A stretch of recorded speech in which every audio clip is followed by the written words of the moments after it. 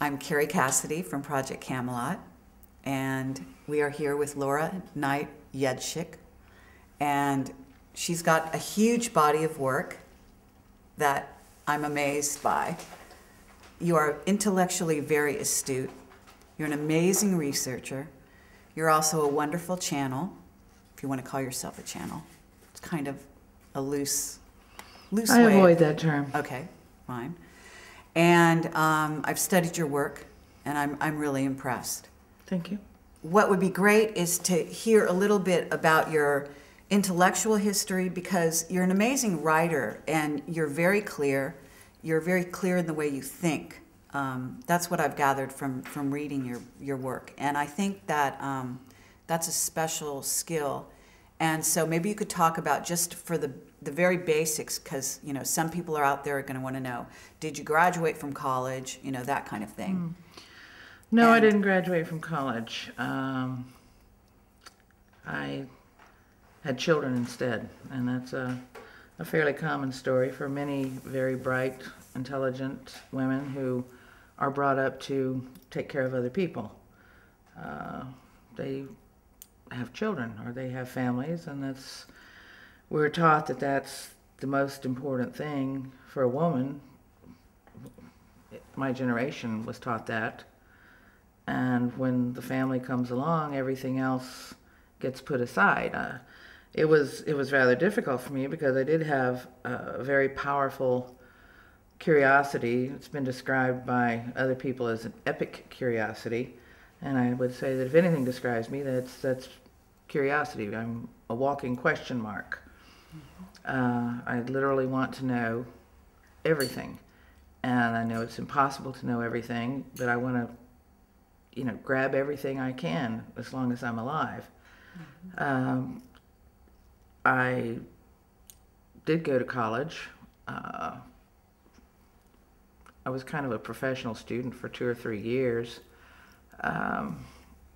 But then, like I said, I had a baby, and that was the end of my college career. But it wasn't the end of my intellectual pursuits, because I had developed the habit as a very young child of reading approximately an entire book every day. And and that really started after I had been in 7th grade, when I was 13 years old, because we had a teacher who taught us to speed read, which was a very clever thing. He had a machine that he brought in the class. He taught everybody to speed read, and I thought, this is the greatest thing since sliced bread, because I can read very, very fast.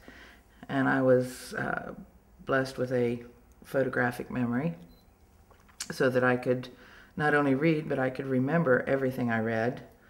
This was very handy at test time, because I could pull everything out of my memory for taking tests. So, I was very good at taking tests, but I was really bad at doing homework, because for me, homework was just, drudgery. Why should I sit there and write down for somebody else, to prove that I've, done this busy work? It didn't interest me. I mean, I had read the book. I had the material in my head. I didn't see any point in belaboring it. I wanted to go to the next thing. So I didn't turn in a lot of homework, but I made A's on all my tests, so that, that kind of confuses teachers who like things to be done by the book.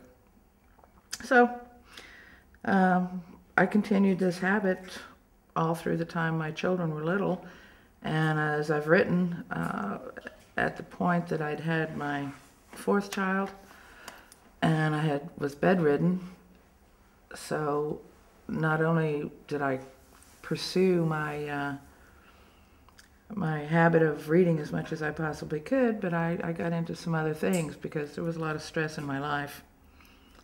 So I began practicing things like, meditation and so on and so forth. And how old were you approximately during this time? When you started meditating, for example? When I started meditating, let's see, my 4th child was born in 1985, so that would be when I started meditating. And how did that go for you? Well, I had extraordinary results in a very short period of time, and that's That's a whole other story, because we've developed a breathing and meditation program based on the technique that I developed more or less on my own, just based on reading some material about meditation. And it was a combination of meditative techniques and hypnotherapeutic techniques, because I had also trained as a hypnotherapist.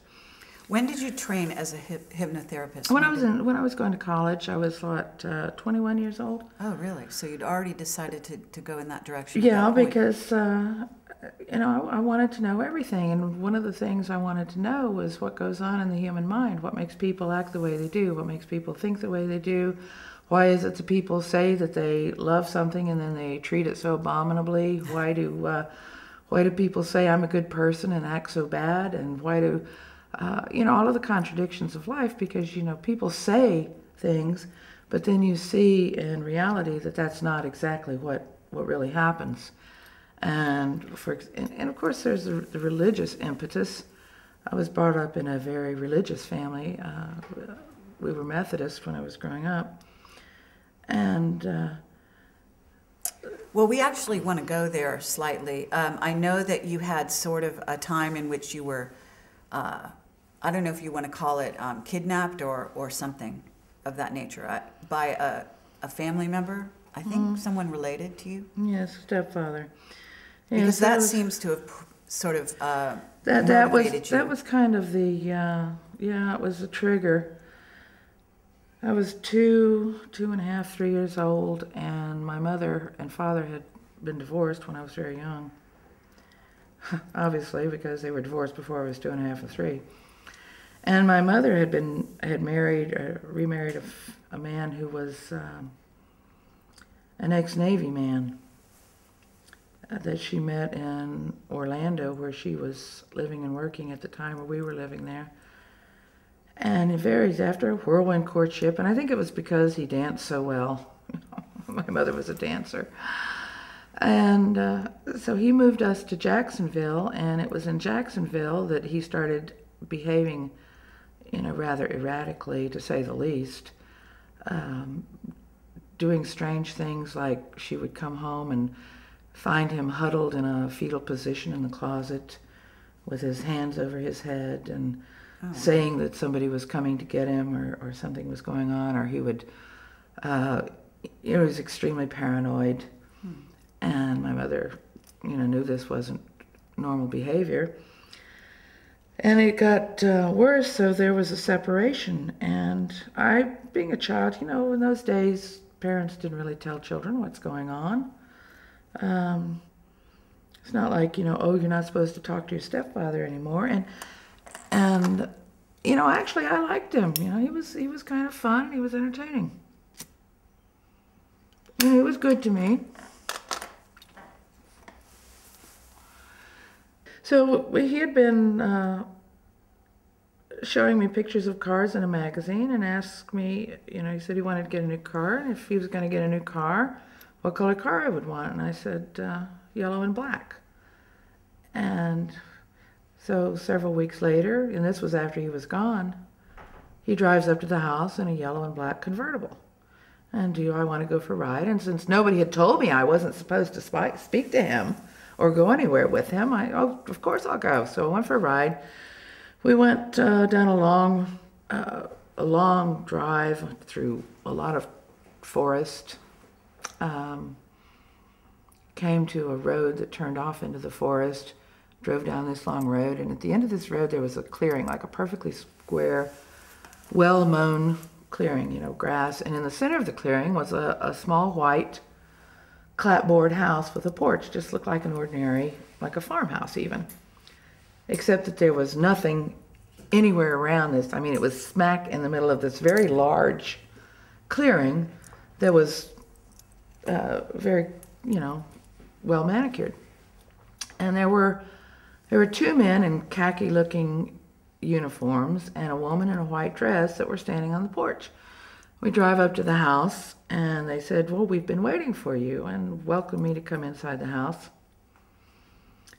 And sat me down at a dining room table. I remember sitting at the dining room table, and they were asking me questions. I don't remember the questions.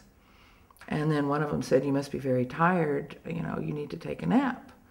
And I agreed. And they took me into this room, and there was a stainless steel baby bed. And they put me in this stainless steel baby bed and gave me a bottle. And I'm thinking, I'm 2.5, 3 years old. I didn't think that, but I'm thinking, I'm too big for a bottle. But they gave me this bottle and said, "Here, no, it's okay, you can have this." And so I started to drink this bottle because I was hungry. And that's the last thing I remember until I was I remember sitting in the car with my stepfather, and we were driving very fast through, you know, a lot of flashing lights, so it was like in the city. And we were being chased by the police. And he, you know, was trying to weave around to avoid capture and going very fast and turning corners and so forth. And he ended up, because apparently there was another one that was coming around from the front, and so he drove up on somebody's lawn and crashed into a palm tree. And I hit my face on the dashboard. And I remember the policeman coming and taking me out of the car. And then I remember the policeman handing me over to my mother, and that's basically what I remembered for most of my life. Everything from the time I drank that bottle until I came to myself in this car was a complete blank. And when did you start to recover those memories? Well, the first problem with something like that is, you know, we're talking about the memory of a 2.5, 3-year-old child. Is the child remembering, you know, and I understood this, am I remembering anything accurately? So, of course, I had to question my mother about it, and she gave some details. And what had happened that is known from the outside is that as soon as she had discovered that I was missing, she called my grandmother in Tampa. We were in Jacksonville. She called my grandmother in Tampa. My grandmother called my grandfather, who was in Nassau. In fact, I don't think he was in Nassau. He was on an out island working on an engineering job, and they sent a plane to pick him up from the out island to Nassau. He flew from Nassau to Tampa, got in his car, drove to Jacksonville. So at least 2 full days, possibly 3, had passed before he went to the police station with my mother, because my mother had gone to the police station and they had told her that because she was married to this man and he was my legal stepfather, that she couldn't file any kind of kidnapping charge against him because, you know, he was entitled to take me where he wanted to take me. So when my grandfather got in there, he apparently was a little more forceful than my mother, and they began to take it seriously, which is why when they spotted my stepfather driving down the road with me in the car, they began to pursue. So that's kind of the backstory. Do you know how many days went by? Well, my mother, when I finally questioned her about it, she didn't really remember. She just said it was several days. And as I just said, I figure it must have been 2 or 3 because of the time that, it could have been 3 or 4. Because of the time it took for the information to get to my grandfather, for him to get there. He had to, Were they wealthy? I mean, you know, you're saying he flew from here to there and so on and so forth. my grandparents were, you know, like middle-class people. He was a marine engineer. He designed and supervised the building of ships. Before that, he'd done bridges and dredges and so forth. And was your father employed at that? I mean, was your stepfather employed at that time? That I can't tell you. I don't know. Okay. I don't know. Did you ever see him in uniform? No, but that was a peculiar thing because after this event, according to my mother, they went to the police station to sign papers to press charges. And when they got there, they found that he had been taken into custody, that the Navy Department had showed up to take him into custody because he belonged to them. And later on, it was suggested that he worked for ONI. And I, of course, read a great deal about the kinds of experiments that they were doing on people. Did you have brothers and sisters? I have one brother. Okay, and he wasn't kidnapped? No. Interesting. And what is your, you know, if you don't mind my asking, are you Celtic? Well, I suppose. Well, the reason, you know, there's a basis for that because I don't know if you're familiar with Duncan O'Finian, the super soldier that we interviewed, but his background is Celtic and Native American, and they were looking for, he was basically picked up as a child. His father worked for the CIA. And so what they seem to have done, especially back in the 50s, was to target the children of people that were related to the military and special, you know, services. Well, I can tell you a little. I mean, my genealogy is up on the internet on my website. I got into genealogy at one point, pretty obsessively, you know, 9 or 10 hours a day for a year.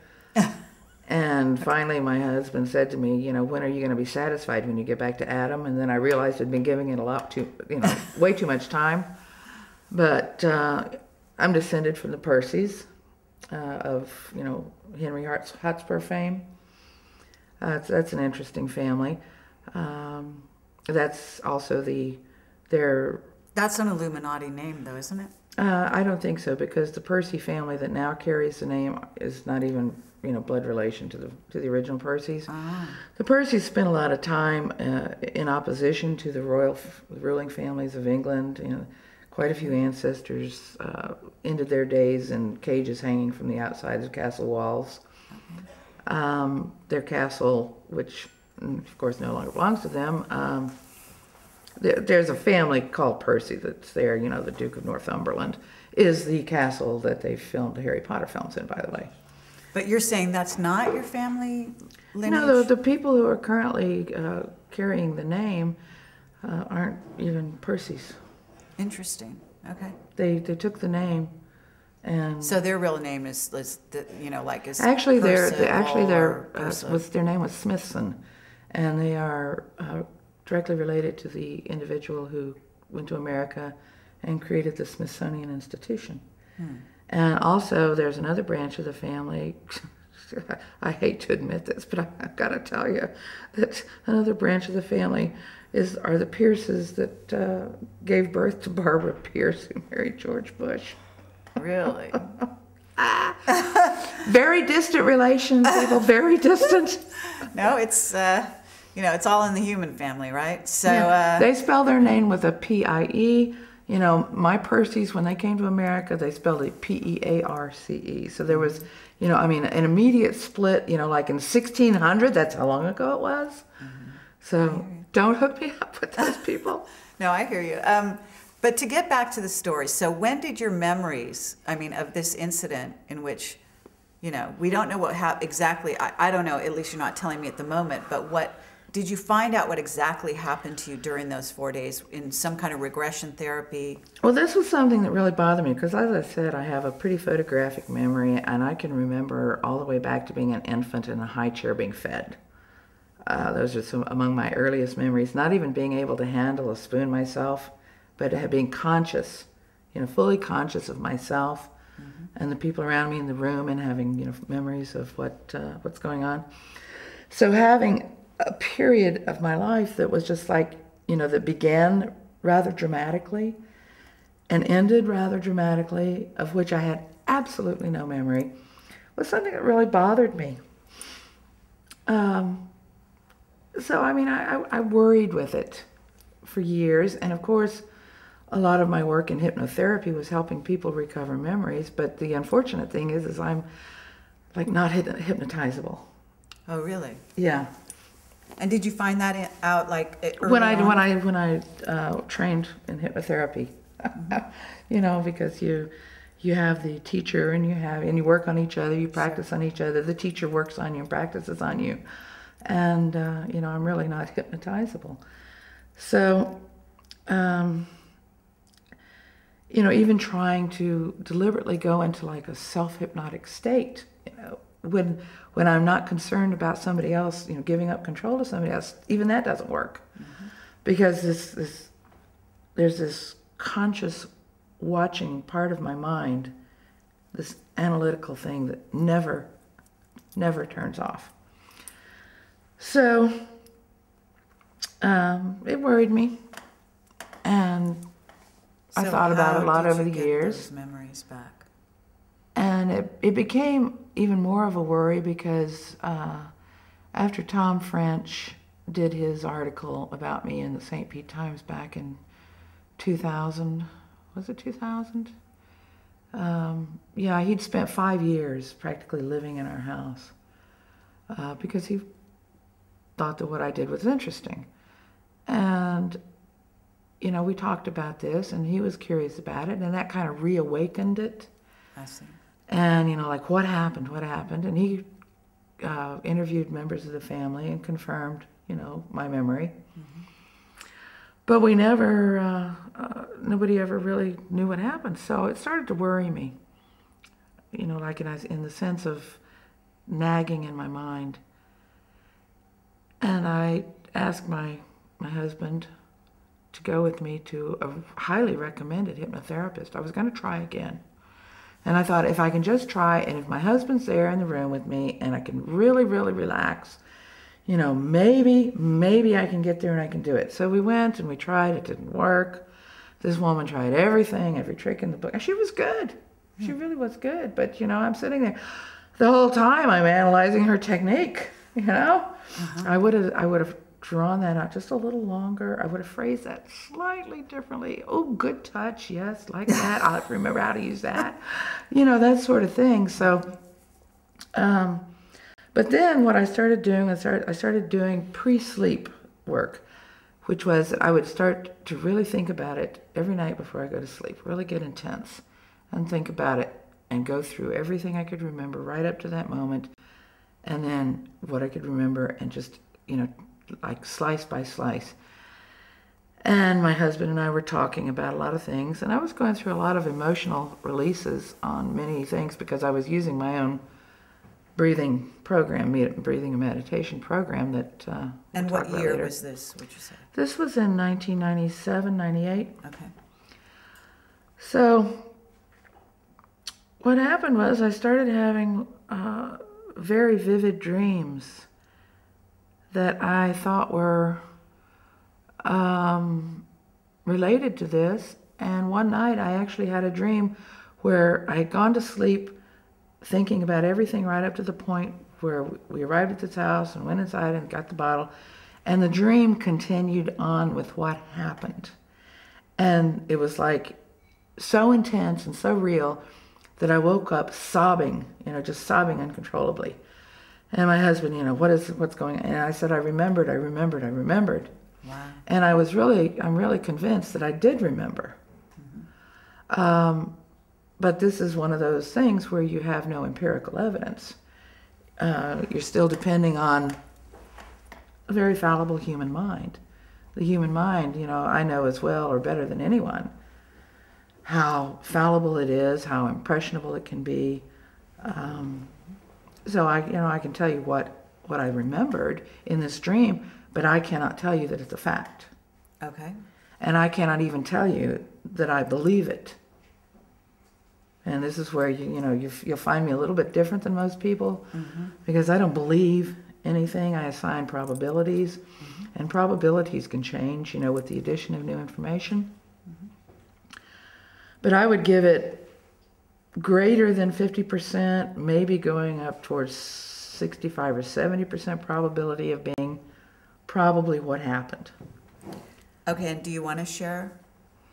Well, it's something that I'm sure that other people have talked about these things where I remember being in a room, and it seems to me that they were using some kind of drugs like LSD to experiment on me, to put me in an altered state, to then try to program me. And the programming was designed to make me repressed, shy, withdrawn, what would you say? Somebody who doesn't like to make friends or can't make friends, or is afraid to make friends, or is afraid to speak to other people. And this is at the age of like three. Yeah, incredible. I mean, the fact they start so early is fascinating. But this is where you actually had that I mean, I think you should describe, because we talked earlier about the, you know, the actual vision that you saw and the repeated, because that is a programming technique, I believe.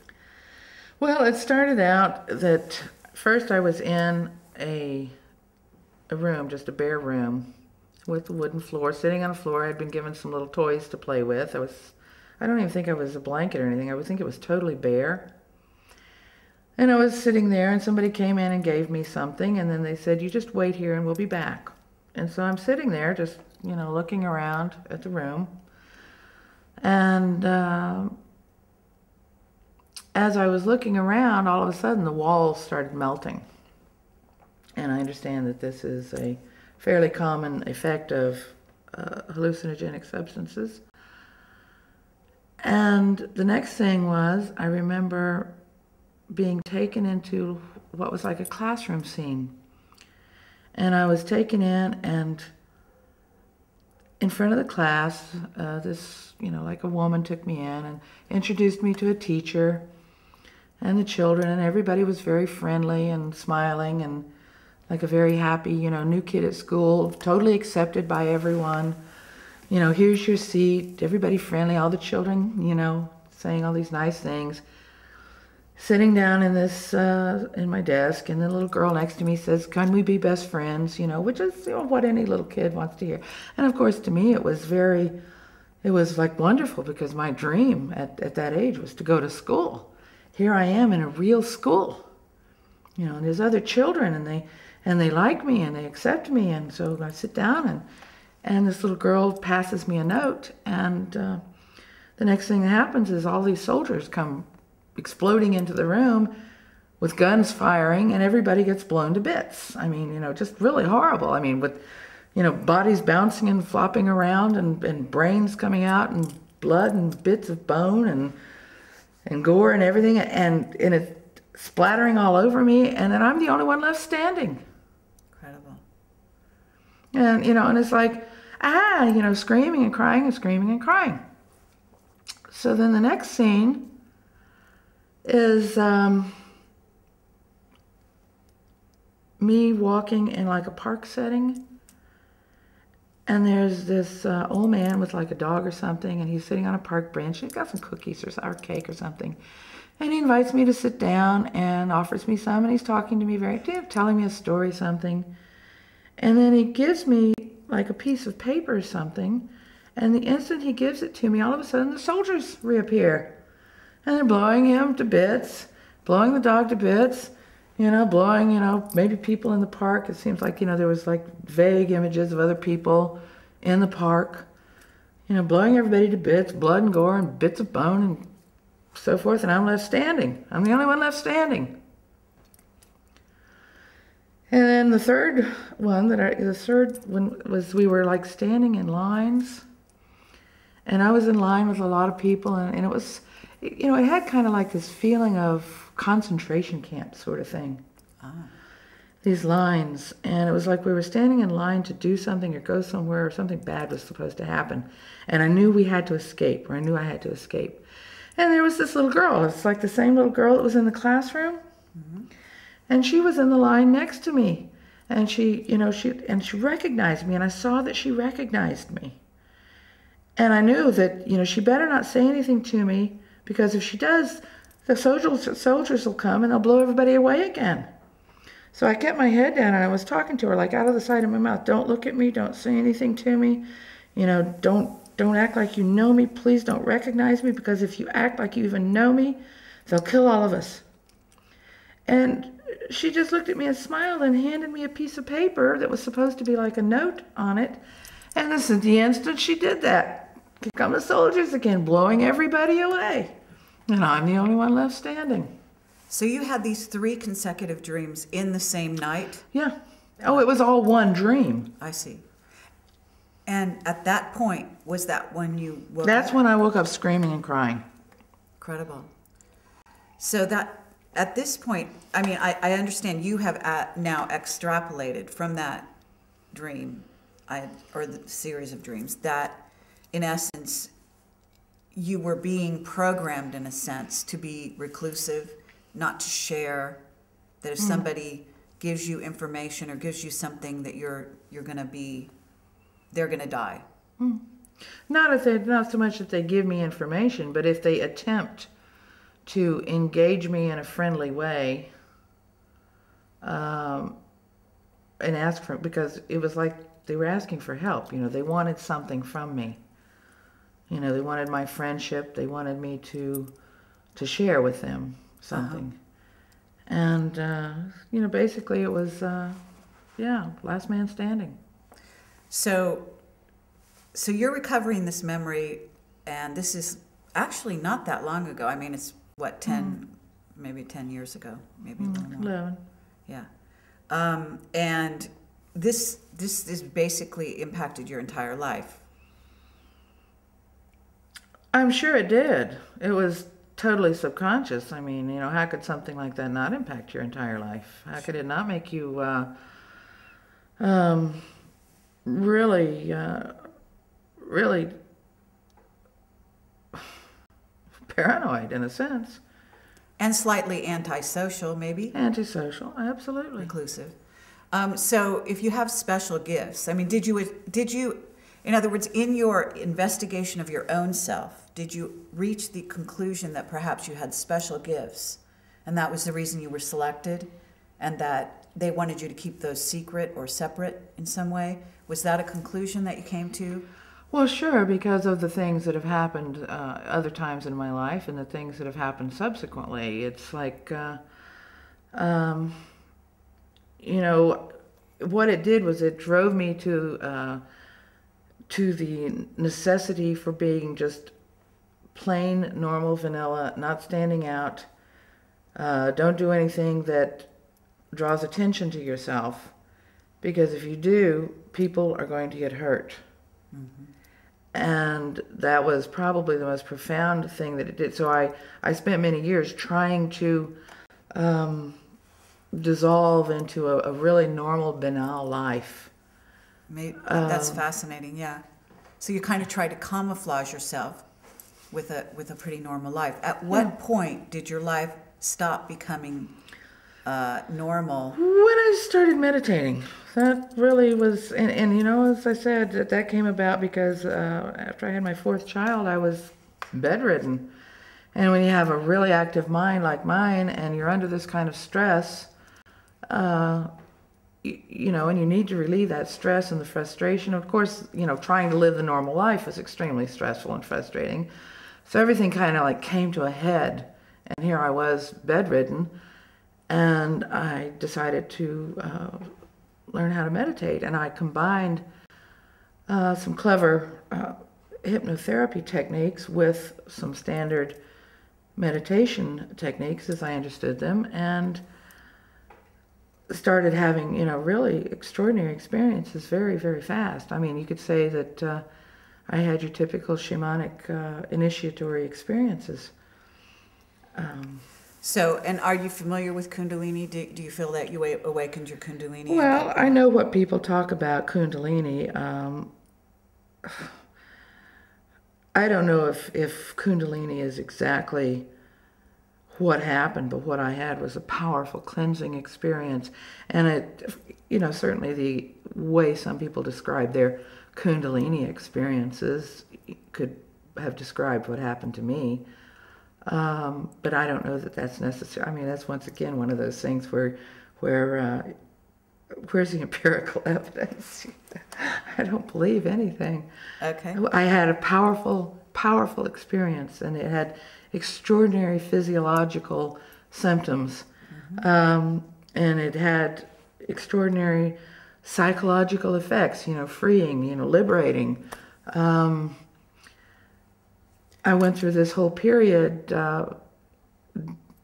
experiencing psychokinesis to such an extent that I actually got afraid to go places because I was afraid something was going to break in my presence. Okay. Windows, electronic objects, glasses, pictures. Sometimes I only had to look at something, and in fact, that still happens. Now if I tend to not listen to myself and get them out, take care of myself or take care of things, or if there's something out there that's threatening, things break. And in fact, I'd like to show you the most recent object.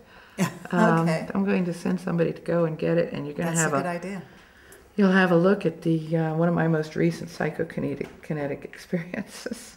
All right, so here. Okay, so that's an amazing. So you see, this is my most recent event. I can't believe it. This is a cast iron skillet. It was one of my favorites. It belonged to my great grandmother, and it wasn't even hot when I looked at it. It was. I had just, it was there, and I was.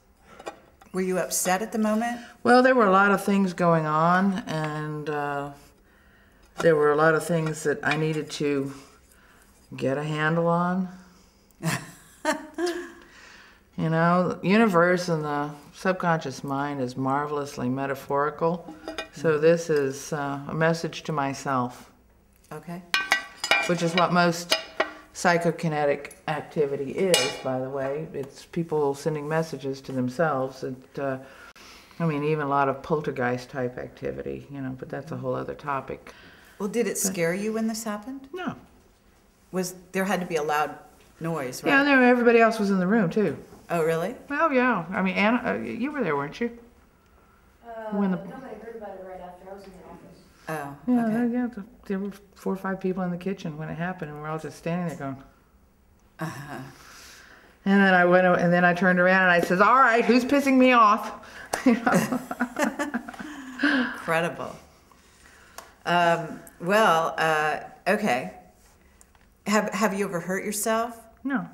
Never. And No. what about hurting other people? No. Have you? No. No. Just kind of. No, I send assign messages yourself. to myself. Right. I understand. And usually it's pretty clear what the message is. Mm-hmm. One of my favorite ones was I have a bust of Edward VII that my grandparents acquired prior to the coronation that never happened because he abdicated to Mary Wallace Simpson. But they had acquired this as a souvenir. And it was something that I acquired when my grandparents died. But anyhow, so I've got this bust of Edward VII.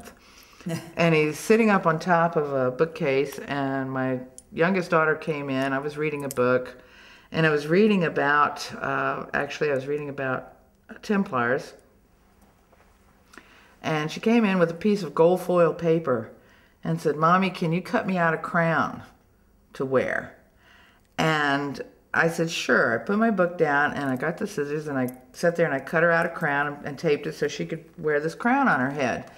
And as soon as I handed it to her, all of a sudden, Edward VII came tumbling off the shelf, broke into pieces, dented my end table, and then I turned the page, and after all of this was cleaned up and everything, I was very upset about it because there was no ostensible reason for Edward to come tumbling off the shelf. Mm-hmm. But then I turned the page, and there's in the book that I was reading, they were reciting the old nursery rhyme about Jack and Jill went up the hill, and how this had come about as it had described, certain, some royal battles or something. Jack and Jill went up the hill to fetch a pail of water. Jack fell down and broke his crown. Right. And here I had just made a crown. Mm-hmm. Edward VII, who never was crowned, mm-hmm. fell off the shelf, and I turned the page and read about, Jack breaking his crown. So I never figured out what the message of that one was, but that was one of those really weird things, that just happens to me. Well, are you familiar with your prior lives? Most of them, yeah. Okay. And do you think that you were a king at any point? No. You don't? No. Okay. No, I don't think it would have anything to do with that. No. Oh, God, I wouldn't want to be a king. No, but in my immediate past life, I was just a German housewife in Nazi Germany, married to a Jew, and the Nazis came and took my husband and my children, and I committed suicide. So I did fall down and break my crown. Oh, I see. I jumped out a window. Okay. At what point did you get into the contact with the seas, as you call them, the Cassiopeians? Well, I think that actually began at that time, 1985, because what I was doing was I was doing I mean, when you're laid up in bed, sometimes you meditate twice, 3 times a day, just to keep your stress level down. And the thing is I went at it just for stress relief. I mean, that was what I was after. So you weren't seeking enlightenment per se? No. Okay. I mean, the technique I designed was designed for stress relief. Yeah, I had no idea it was going to do what it did. Okay. So at that point, when you say you think you contacted the seas then, I mean, in other words, because I understand that you work with a Ouija board, and there's a group actually that you work with, and I want you to describe all of that, but how did you get to that point if you started with the meditation? Well, what happened was that when I wasn't meditating during this period, I was reading. And I had subscribed to a library by mail service, and I would read these books, because this is where the whole religion thing came in, because I decided, okay, this is time to read about those things that are in my mind that I'm curious about, because I'm curious about this issue of good and evil and the end of the world, and the whole eschatological ideas, because these things because I'd had dreams when I was young about the end of the world. Okay. And these were recurrent dreams, or what I perceived or understood or explained to myself as the end of the world. Whether it was the actual end of the world, I don't know, but they were some pretty troubling and repetitious So you dreams. saw, I'm assuming, cataclysms of some kind? Oh, yeah. Did you have, like, water, tsunamis, that sort of thing? Cataclysms, smoke, fire, scorched earth, cracked earth, dinosaur-type creatures, striding around, reptilian-looking creatures, serpents, slithering everywhere. I mean, it was some pretty creepy stuff for a young kid who had never been exposed to today's form of, horror flicks to be seeing in their dreams. I mean, I was never exposed to a movie, a book, a photograph, an image of any kind that would ever, put that kind of thought in my mind at that age. Just, I was growing up in the 50s. Come on, that stuff wasn't available. So those things back when I was like 21, 22, I remember having some more of these dreams, and I told one of my girlfriends, we're driving down the road, and I said, things are going to get very, very bad on this planet. I have the feeling by the time I'm 50 years old, things are going to be very, very bad. I just feel this something inside me that says this. Well, you kind of brush that stuff off. It's just stuff that you think or say when you're young and impressionable. So so fast forward, you're meditating, you think you're having some contact with the seas, but how does that manifest? Well, I was reading these books, and I was reading, what happened was I read Immanuel Velikovsky's Worlds in Collision, because I'd read an article about, eschatological scenarios, and it mentioned Velikovsky. And I said, I got to get this book. Well, finding his book was a little hard, but I actually went to the library in town at some point and found a copy of it on selling off their books that they were taking off the shelves for 25 cents. But anyway, I got a copy of it, and I read it, and I was reading this stuff, and it was like opened the whole new view of the Bible to me. Because as I said, I was raised in a very religious family, and I had read the Bible, completely through, cover to cover several times. And this was like a whole different way of looking at the Bible than, the faith-based way. Although actually Velikovsky was, writing from kind of a faith-based perspective. It was a Jewish one, not a Christian one. His belief was that the Exodus really happened, so he was interpreting these things as the events of the Exodus. But I think that they were much older stories that were later conflated with still other stories to create an Exodus story, because the Exodus as described in the Bible never happened. But anyway, So I would be sitting there, and I would say, and I would read up something that he had written, and I would stop, and I'd look up, and I'd say, think to myself, wow, is that possible? And as soon as I would say this in my own head, all of this information would begin to like flow. And it would be like my own thoughts. You know, like, yes, not only is it possible, you know, consider this, and da, da, da, da.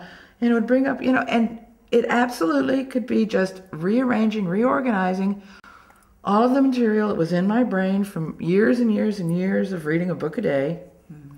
That was just being sorted and reorganized in my brain and spit back in response to my question.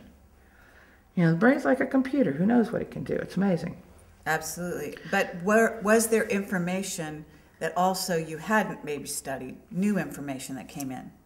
Yes, and there were ways of putting things together that were totally unique. And the funny thing about it was that I would start to write this down, and here's where it got really weird. Because I would start to write things down, and I would write things that I didn't know what was coming. What do you mean? I would have asked this question in my mind, like, is it possible for the, you know, the sun to do this? You know, I mean, here they're describing, you know, the temperature and the corona, the temperature at the surface of the sun, the temperature of the interior of the sun. You know, something is wrong with the way these numbers are adding up. You know, what is the reason for this? And I would start writing things, you know, and they were like, I never heard of them before. And I didn't know, I mean, because, you know, when you're talking or when you're writing a letter, dear so-and-so, I'm writing to inform you that I'll be coming to visit you on Tuesday of next. You've got in your mind what you're going to put in this letter. Right. And you know what you're going to say, and it's just a question of putting it together. I mean, that's different from writing when you don't know what's coming, which is a kind of a unique thing. And then I would say, well, I have to go and take care of the children, or I have to go cook dinner or something, or I have to go do this or that, or whatever. So I would put it down, and it would like stop. But it would be like it was backing up in my head. And it would back up to the point where I felt it was like pressure, like I was having a headache, just, you know, just like a headache. And I'd say, you know, I've got to go, because some parts of it would leak out, you know, like words, you know, like, wait a minute, you know. And it just seemed like I was just thinking, okay, now I'm supposed to be, you know, cooking here, but I'm really thinking about, you know, the relationship between the, you know, the magnetism of this planet to that planet, and you know, the solar radiation and gravity and planetary distances and you know, blah blah blah, you know, and what do you think would happen if that happened? And you know, I was thinking about these things, and they would like leak out of my head. So at some point you would go and have to. So I write had it to down? stop Okay. and go write it down, and I have boxes full of this material. Fascinating. So how did you make the transition then from doing the that? problem was I didn't trust it as channeling. Okay, so at this point, we are at this point where you are putting two and two together. You've meditated. You've got contact, in essence, with the seas, although you don't actually know it's the seas. Well, you have to understand that during these meditative experiences, or during meditation, I would tend to, you know, some people call it samadhi, when you're just kind of like gone, and you're just gone for extended periods of time. So I guess if that's what you want to call it, that's what was happening, and I would be gone for extended periods of time. And, you know, what was going on inside my head was not something that was foreign or different. It was essentially myself in the future. It was just, you know, a wider scope of consciousness. So when people talk about the seas, you know, it always entertains me, because they're saying, you know, oh, I'm in touch with the seas, and I'm thinking to myself, well, I didn't remember, you know, talking to you lately, because it's basically, as they have said, and as it has proven to be, you know, through the years, it's just a really highly expanded state of consciousness that expands into the future and the past, and laterally, I suppose. Because, you know, if you're members of a soul group, certainly there would be other individuals on the planet who might be, you know, part of the C's soul group. Sure. So it's not like a singular thing, but I would say that it's not all inclusive of all of humanity either. And that makes sense. But it never was an intrusive thing. It never felt like anything other than the action of my own brain working through a problem. And in fact, you know, there have been many times when I was, like in school, when I would be working, like for example, on mathematics. And, you know, when you work very hard on a math problem, how you feel this pressure right here, you've got stuff going on in this forward part of your brain. And that's in a sense how it felt. It felt like my brain was applying, you know, kind of something like sheer brute thinking power on a problem, sorting it out. That's how it felt. Maybe that's what it is. Okay. So at that point, though, I'm just kind of putting myself back where you were at that point, because you went from that place to actually using a Ouija board, and I'd like you to describe that process. Well, there was a lot of water over the dam and under the bridge between then and then, because 1985, there was a good 7 more years of studying and researching a lot of things before I began the experiment that led to, you know, that other form of communication with the seas. There was a lot of experimentation in many things. Hypnotherapy. I was doing exorcisms. You know, a lot of studying, a lot of research, trying to find out what was. And of course, I became kind of obsessed with the material that had come through my own head, and I wrote it down. I wrote this manuscript that I call the Noah Syndrome, because everything kind of focused on the idea of that formulated in my brain of quantum metamorphosis on a macrocosmic scale, because it seemed to me that this was the central idea of the eschatological thesis. And I began to research to see if this was actually, you know, something that was possible. And I did a lot of studying and reading in quantum physics, and certainly not as a professional in any respect, and following up all the trails and all the clues that I had put together in this manuscript to see if any of it was even remotely possible, because the scenario that presented itself in these thoughts, shall we call them, that I was having, mm-hmm. was pretty horrendous, which was that, you know, yes, the planet does transform, but a transformation of the planet is essentially, to us at our level, a cataclysmic event. Because if you say, if an atom goes through a quantum leap transformation, or acquires electrons or loses electrons or whatever, you know, changes from, you know, one state to another, or maybe from one element to another by the acquisition or the losing of some particle or some part of it. At that level, it's got to be cataclysmic for that atom. And if you think of the solar system as a giant atom, and I know that's frowned on by certain mainstream scientific thinking, but I still think that it's a useful metaphor.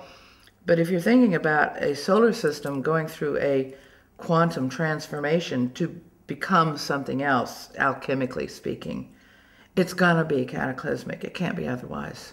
And cataclysm on that level does not bode well for humanity. And I began to think that this is what these dreams, these things that I had seen, is that they were pointing to this cataclysmic transformation. So of course, if you're thinking about a cataclysmic transformation of your world, the first thing you're going to think about is, oh my God, you know? I mean, where's Noah in the ark when you need him?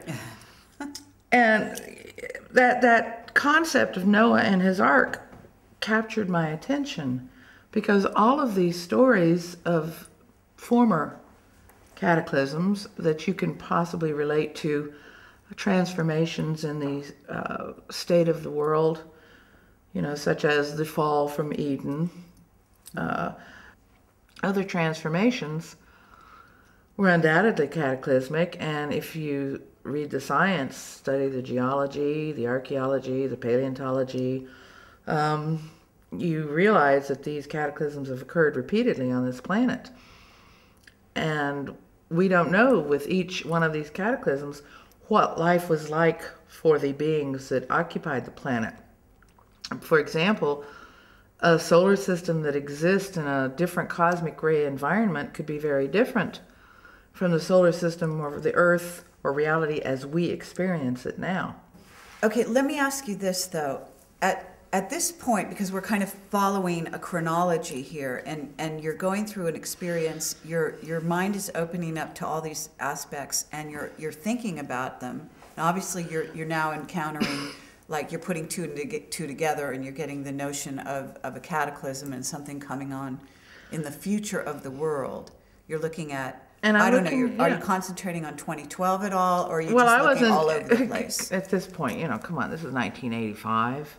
Okay. 86. I mean, was anybody really talking about 2012 then? I mean, maybe a few French people, but it wasn't like, anybody was talking about it. Okay. So what I was concerned with was the concept of Noah and the ark, because all of the stories talk about a fall from Eden, or a fall from a higher estate, that humanity was once in a different state of existence, and that he fell. And this was undoubtedly basically a description of a cataclysm, a global cataclysm. But you, at that point, were you aware of ETs, for example? Absolutely not. Okay. I mean, but is this the year? I was a good Christian girl. Okay. What do you think you're saying? Okay, that's fair. But because how did you get you're also talking about, this is when you started meditating, right? Mm-hmm. You're having all these experiences. Mm-hmm. You're gonna make a transition. You're actually saying it took 7 years to make a transition to using the board. Mm-hmm. From that, so you were already getting information for almost 7 years, and did that continue? In other words, that you're writing down, you're saying you have records, but you didn't trust it. Well, it's not that the problem was that I didn't really realize what I was doing, because I thought that, okay, that's just happening in my head. I'm just thinking. Mm-hmm. I want to know more than what I can just think of. Okay. So you didn't think you were channeling, is that in other words you're saying? Of course not. Had you read channeling at that point or anything? At that point, no. I mean, I'd read Edgar Casey. I think I'd read a lot about these kinds of things. Did you read the raw material, for example? Oh no, not until way later. Okay. It was probably somewhere along in the very late 80s, very early 90s, probably 89, 90, that I started really reading channeled material, because I wanted to know if anybody else was thinking the same things that I was thinking, about this macrocosmic quantum transformation, basically an alchemical event, But you're also married to, an expert on hyperdimensional. I wasn't married to him then. Okay. So when did that happen? All of that he came after the C's. But anyway. Oh, I see. And the funny thing was that as I was doing all of this, it was, in a sense, it was destroying my marriage. Because you can't be a good Christian girl. And, I was already stretching being a good Christian girl by being involved in doing hypnotherapy and some of the other things that I was, reading and studying about. Right. I was really pushing the boundaries on that, and I didn't talk about that, in my Christian environment. Mm-hmm. So you know, and when you start little by little divesting yourself of all of the things that once held big places in your life, and the other partner doesn't want to go there, and you realize I can't deny my brain, my mind. I can't deny my questions. I can't deny the fact that I must see. And his solution was, if you want an answer, it's in the Bible. Okay. If it's not in the Bible, it's satanic. I couldn't live with that. Right. And I tried to open his mind, but he was too afraid. But anyhow, so years went by, and I continued to study and research. I mean, God, you have no idea the books I went through. You've seen my library. I've read nearly all of them. You've seen the ones that are stored upstairs. That's my current reading list. Yeah. And then there's all the library books that I had to return. Yeah, absolutely. So it's a lot of material that I've gone through, and so I didn't think I was channeling. No. Okay, so how did you make the leap to the board? Was that just one of your trials and errors? Well, I've really talked about that. You know, these books are going to fall down here, but let me show you. Okay. In Amazing Grace, I go into extreme detail. This is no longer available, by the way.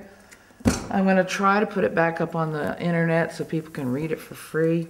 But that would be great. I went into extreme detail of all the thinking that I went through when I selected the board. And I just want to say this for, you wackos out there that think that a Ouija board has some power to demonically possess you. The Ouija board has no power whatsoever. It is a tool. It is a tool, purely and simply. If anything weird, comes around or manifests in your life as a result of interacting with a board-type instrument, it's because it's already there. It's just covert. All you have done with your board is flush it out and come face to face with it, And I would much rather come face to face with anything that's hanging around in my environment and be able to deal with it than to have it, continuously, subtly, or constantly influencing me from behind the scenes.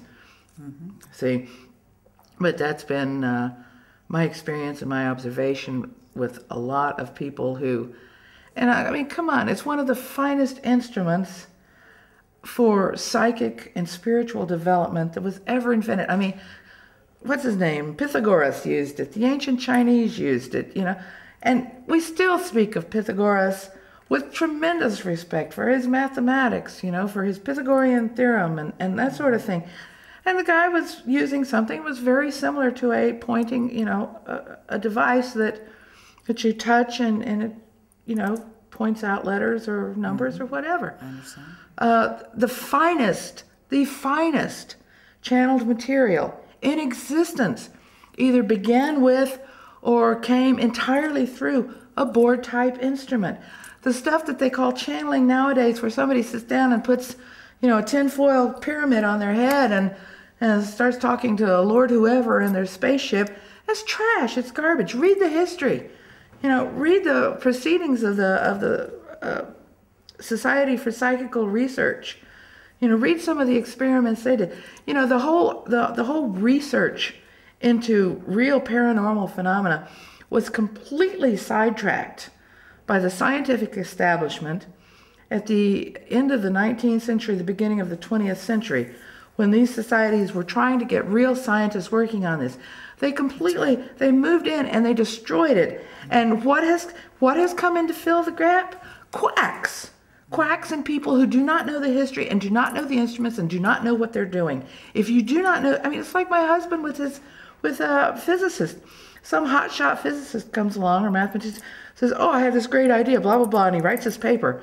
And then he publishes it and he comes to find out that he was, that somebody thought of it 100 years ago and there are 10 papers written on the same topic. He's not reading other people's work first. He thinks he's invented the wheel. Yeah. All these people, they think they've invented the wheel. There is tons of good channeled material out there. Excellent channeled material, but very little of it has been produced since 1915. Okay. Sorry.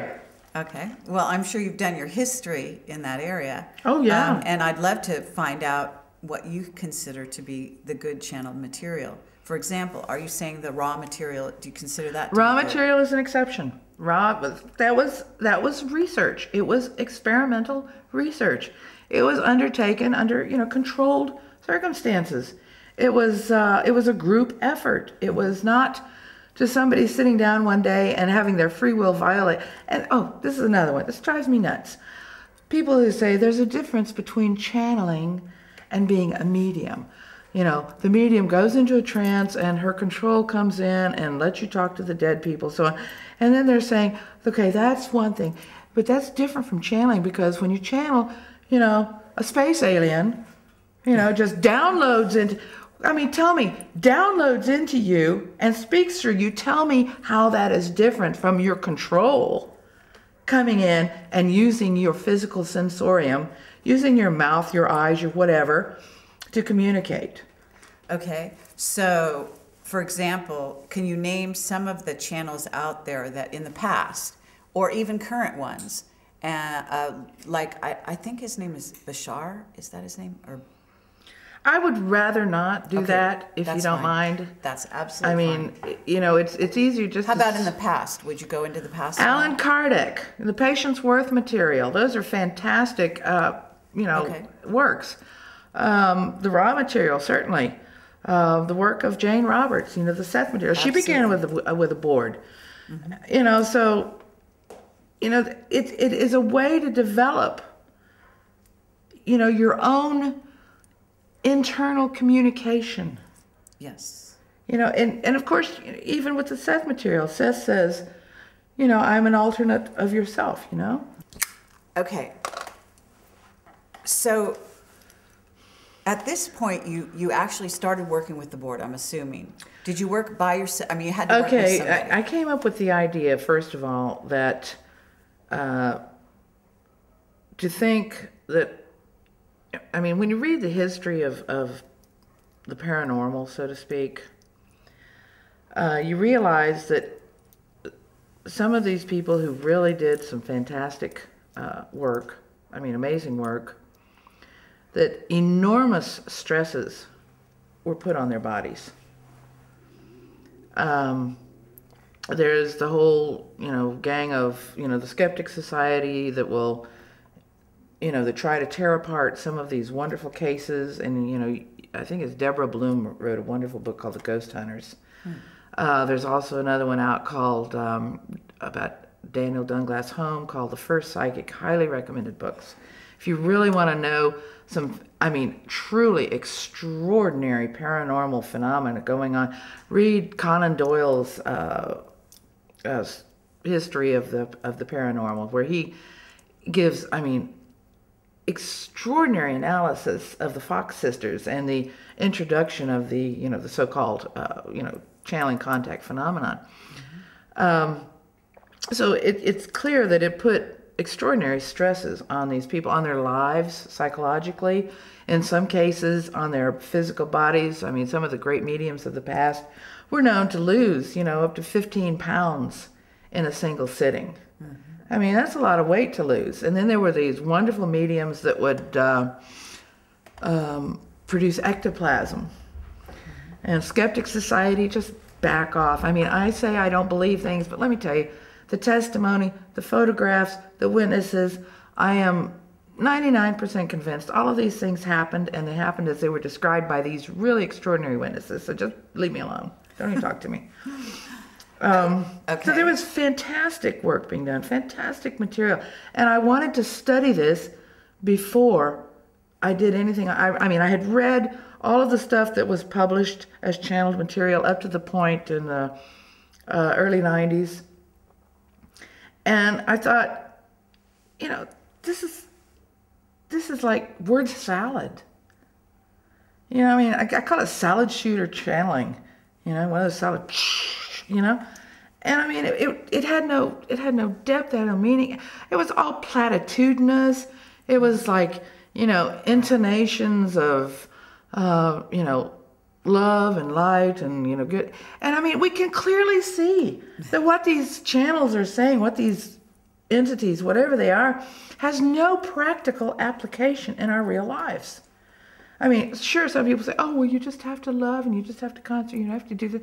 I mean, come on, just give me a break. So I was reading the history. I wanted to know what other people, and I saw that there were people who had done fantastic things. Because, it's one, if you want a channel and you say, I am Lord High Poobah of the Intergalactic Command, and I'm going to tell you all this stuff, and you say all this wonderful stuff, fine. Who can prove or disprove it? That's right. The work that was being done by these experimenters in those days, they were seeking to validate what they were doing. They were doing what was called cross-correspondence experience, where they were having experiments that were taking places on two sides of the Atlantic. And this was at a time when there was no communication, there was no instant communication. So sometimes it took weeks for the results of the timed experiments to be brought together to know that everything had happened in a certain way. And some of it was amazing stuff. They were actually working on something that was worthwhile. What good are you doing anybody if you're just channeling stuff? I mean, I just love the ones that saying, oh, well, there was supposed to be an asteroid hit the planet, but thanks to the kind offices of the, Lord High Council of the Galactic Federation or whatever, we diverted the asteroid from the planet and saved Earth. Okay, first of all, nobody knew anything about said asteroid except that they predicted it, so you have only their word. Mm-hmm. And then, since it didn't happen, you only have their word that they diverted it. I mean, we're talking about, it's like Jehovah of the Bible. I am the only God, you shall have no other God before me, and the reason that you're supposed to believe this is because I say so. Mm-hmm. That's right. Excuse me? Okay, so at this point, you want to work with the board, and you must have gotten other people around you. I hadn't decided to work with the board. I hadn't decided to work with the board at that point. I went through all the material, and it was because of the historical material that I determined that the board is the way to begin. Okay. It is the way to really begin, because there's a lot of work to be done to channel. You can't just sit down one day and, talk. Oh, you can talk to dead dudes. Anybody can talk to dead dudes. Right. But come on, it's like Casey said, a dead Presbyterian is just that, a dead Presbyterian. He's no better, no worse than any other dead. I don't want to talk to dead dudes. I talk to plenty of dead dudes. Mm-hmm. I did spirit release for years. I've never yet encountered anybody that I put under hypnosis who didn't have spirit attachments. Okay, so you had an incredible background when you actually sat down at the board with what? One other person, or were there more than one? Well, usually there was one or two others. And I was changing them because I was experimenting to see, I was trying to get the right energy mix. Mm-hmm. And I had one person who was, actually the reason he was there for most of the sessions, or nearly all of the sessions, because he simply was the only one who showed up that regularly. Other people came and went. People would get bored. They weren't getting what they wanted. They didn't immediately, they didn't get their lottery numbers. They didn't get their, their predictions for the horse races or whatever. And I did a lot of experimenting with that, to see, what kind of possibilities there were. Okay. And then I found out that some of these people who were coming and using this, because I was doing it because I wanted to write these things out and then check. I wasn't playing these numbers. I was just checking any kind of, prophecy is supposed to be part of channeling, right? Mm-hmm. It didn't occur to me that most prophecy is BS, because either it's being created by the one that's prophesying, they're making the prophecy come true to give themselves validation, mm-hmm. Because the universe really is open. And then there's some things, that the probabilities narrow as you get closer to the event. Sure. There are those things. But no, I had the idea that this is what I wanted to do, and I knew I needed somebody else to do it with me. And I wanted to find somebody, you know, whose energy was just right. And that's what we did. And we sat and we went through loop after loop after loop after loop of, I mean, you talk to lots of dead dudes when you're using a Ouija board. I mean, believe me, you do. But for me, having the experience that I had with spirit release therapy, with exorcism, it was easy for me to use the board itself as a medium of exorcism. Because here you, instead of having a person under hypnosis, you know, who you communicate with their attached entities, you know, through them, you know, you say to the person under hypnosis, okay, you've got your attached entity, would you ask them, you know, when they came? And then they ask them, you know, mentally, and then they hear the answer, and then they repeat it back to me. So you're getting things, you know, and you're having this conversation with somebody on hypnosis. Okay, you've asked your attached entity what his name is. Well, his name is John. When did John come? 1945. You know, and they're having to stop and ask the entity, and of course you don't really know. You know, I'm just telling you how the technique is done. Right. You don't know if it's true or not. I just know the therapy really works. So here, with a board, you've eliminated having to use somebody under hypnosis as your medium for talking to this dead dude. Okay. And you can talk to dead dudes more or less directly, you know? So assuming you did that, okay, and you began to also get feedback, did you, for example, did you find that you were getting, I don't know, a lot of negativity using the board in the initial phases? No. No. Okay. No, we talked to a lot of dead, but I knew what to do with them. If you get some creepy little dead guy that comes along and says, "Hi, I'm a dead hippie. Peace, love, yeah, you know, far out," and we had them, you know. And the other thing that you would have been on the lookout for, obviously, is platitudes, which, you know, these people platitudes. Get. Alan, would you go get the board notes? I'd like to show these to Kerry. Okay. I've got board notes because the one thing, the whole stack, yeah. One of them is up in my office, but don't worry about it. It's just a thin one. We kept notes. This was because this was in the nature of an experiment. I wanted to record. You were doing the scientific method, basically. Every motion of that board, everything it said, and I did that for 2 solid years, sometimes twice a week. Mm-hmm. Mm-hmm. And I have got. And I'm assuming your hands are at least on one side of this. Usually 3 fingers. Uh-huh. Yeah, I usually got 3 fingers. So, but you're touching it. And I was just wondering, and then you get another person to touch it. Yeah. Do you have more than 2 people, or only 2? Well, at least 2, sometimes 3 or 4. Okay. You know, there were many times. Well, for the longest time we had 3. 3 was really good. It was a good number at the time because the third person kind of balanced out this other person that was there, who, you know, whose energy was a little on the negative side, maybe. He was a fantastic psychic, amazing psychic. This is something you found out subsequently. Yeah, this was, but that's all recounted in my wave series, you know. Okay, well that would be also fascinating for people. So to read. Yeah, usually we had at least 2, 3, and changed. You know, it changed from time to time.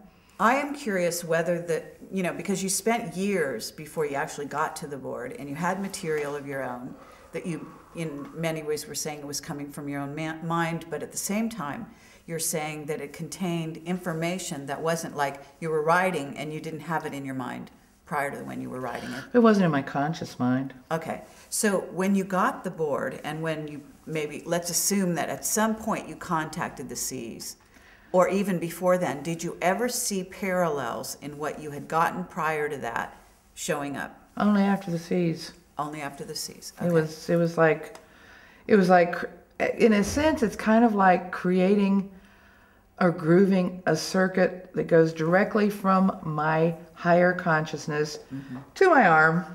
It's like, in a sense, it's kind of like automatic writing. But it's also like tuning in a radio. It's tuning in a radio, So what you were doing maybe over those years was fine-tuning the radio. This is what we have, right? Well, there's more, but this is just a sample of what I call my board notes. Okay. every single movement. Okay. Yep. So you must have had an extra person here writing to taking notes and so on. Did you record the sessions as well? We didn't record them until well after the seas were, that we didn't have recordings of some of the earlier seas sessions because recording was expensive. We were trying to keep notes. And this, again, what year are we in? We're in 1992, 1991, 92, 93. So you've been in contact with the seas since 93? Since 94. July 94. Wow, that's incredible. July 16. Okay, and this is 2010, so that's a so long time. And so you've been able to also validate a lot of what they've given you. Oh, Lord. This is, come on, I read the historical channeled material. I've read modern day channeled material. I have an entire bookcase in there that has nothing but modern day channeled books from, probably the last 15, 20 years. And the seas are very spare. They are not verbose. Yes, I've noticed that. But what they say is so loaded and so damned accurate. And sometimes they're spectacularly or apparently spectacularly wrong or off on something, and then you find out later they were right. One of the things that really, really got me was we had one session one night, and one of my girlfriends was present, and we asked about something, and they announced that there had been cometary bombardments over Europe during the time of the origins of the King Arthur legends. And at this point, there was a group of people working on this. I think they were archaeologists or geologists or somebody. They were working on this theory. They were writing scientific papers on it, but they hadn't been published yet. It had not come to the attention of the general public. So the information was out there in the biosphere somewhere, but nobody else knew about it. And so for them to say it was not, they even gave the year. And then to find this in a scientific paper 4 or 5 years later that finally got published, it was just like one of those amazing things. And then things about biology, things about ancient history, things. And of course the biggest thing has been their predictions about what our world was going to be like in the future. Now remember, this is back in 1994, pre 9/11, and they described what was coming, how it was going to play out. They didn't say, there's going to be 9/11 on 9/11 and this is how it's going to, but they gave enough hints and enough, part of the problem is we didn't ask the right questions too. Sure. But they did, in many cases voluntarily give clues and hints to information that there was a government conspiracy that was underway that was going to change our world. And that it was going to be a huge, huge, huge, huge thing. And they even said that big, big, big, big, big, with multiple exclamation marks. They do their own punctuation. So, their whole description of our reality, past things that we have been able to verify, things about ancient languages, things about DNA, and we try to research, to verify, and I know most channels, it's channeled, you don't have to research it. I'm sorry, I'm going to research it and I'm going to try to validate it if I can, because this is an experiment. This is not, somebody talking to God here. Forget about that. There's also something that they do repeatedly, which is say, that they won't answer a certain question because they won't interfere with free will. There's certain indications that come through, and maybe you could talk a little bit about that in terms of the positive and the non-interfering level and non-controlling aspect of the channel itself. Yeah, this is something that's frustrating for some people because they want somebody to underwrite their experience on Earth. They want insurance that, everything is just so. And the seas are basically saying, this is a school and you're here to learn, and you can learn things by doing a little studying and having a study guide, cliff notes, But there are many things you really have to experience. And then, of course, we all know. And I'm sure everybody's had the experience where, as a young person, somebody told you, oh, you'll understand that when you're older. And you were thinking at the time, I know, what are you talking about? That's, I understand perfectly. And then a few years go by of, you have some experience and oh my God, that's what they meant. Now I understand. Mm-hmm. How many things are like that in our lives where we can't really understand until we've had a certain experience?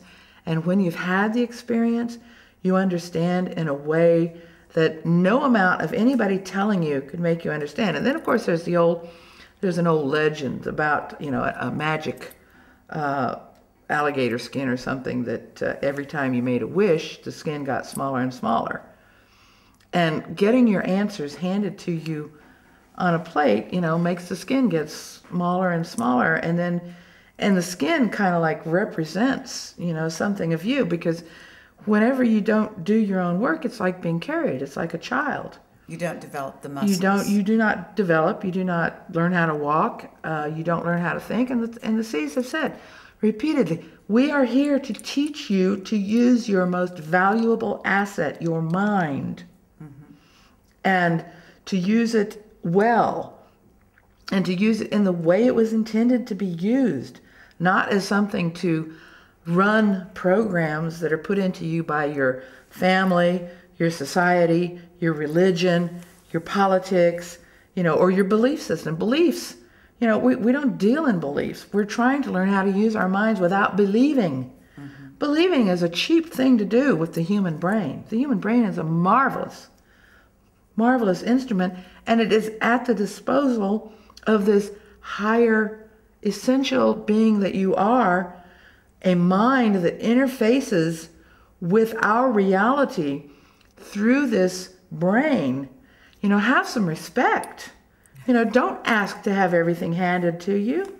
And somebody asked me once, what is the most important thing I've learned from the seas? Mm-hmm. And, I thought, well, the most important thing I've learned is that I don't have to ask them everything anymore. Mm-hmm. I can think things through on my own. I can figure things out on my own. They have taught me how to think. Mm-hmm. They have deprogrammed me from my illusions. Some of that was very difficult. I had illusions like everybody. I believe the whole, love and light and just think nice thoughts and nothing bad will ever happen to you. Well, the controllers of this world, the powers that be, the hyperdimensional denizens that have designs on your future and your energy would love for you to believe that. Just think nice thoughts. Well, I'm telling you, there's an old Indian story about that, about the mahout and the elephant. The master is telling his disciples, everything is God. God is in everything.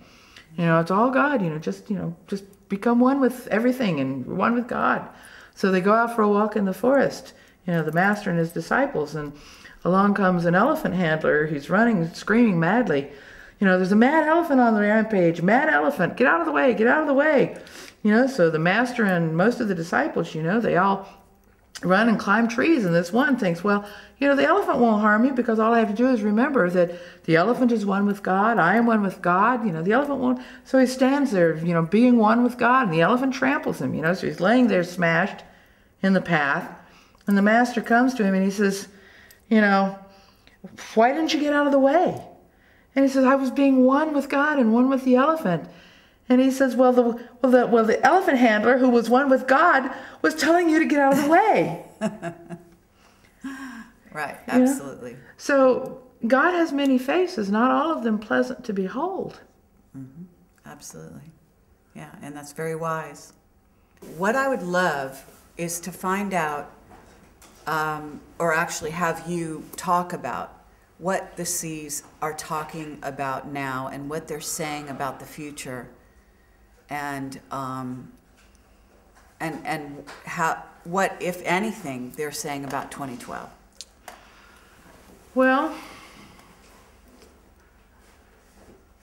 the seas led us through a whole learning process where we learned a great deal about pathology in humanity, We had to actually go through certain experiences before some of the things that they said to us could even be taken on board. For example, one of the things that they say is that there are human-looking beings who do not have souls as we understand them, as individuated souls, that they are basically animated by the equivalent of an animal soul that goes back into a soul pool, you know, when the body dies. And this, of course, really explains one of the problems that's plagued human beings for millennia, that there are people who are really convinced they have a soul and people who declare that it does not exist. Well, what if they're both right?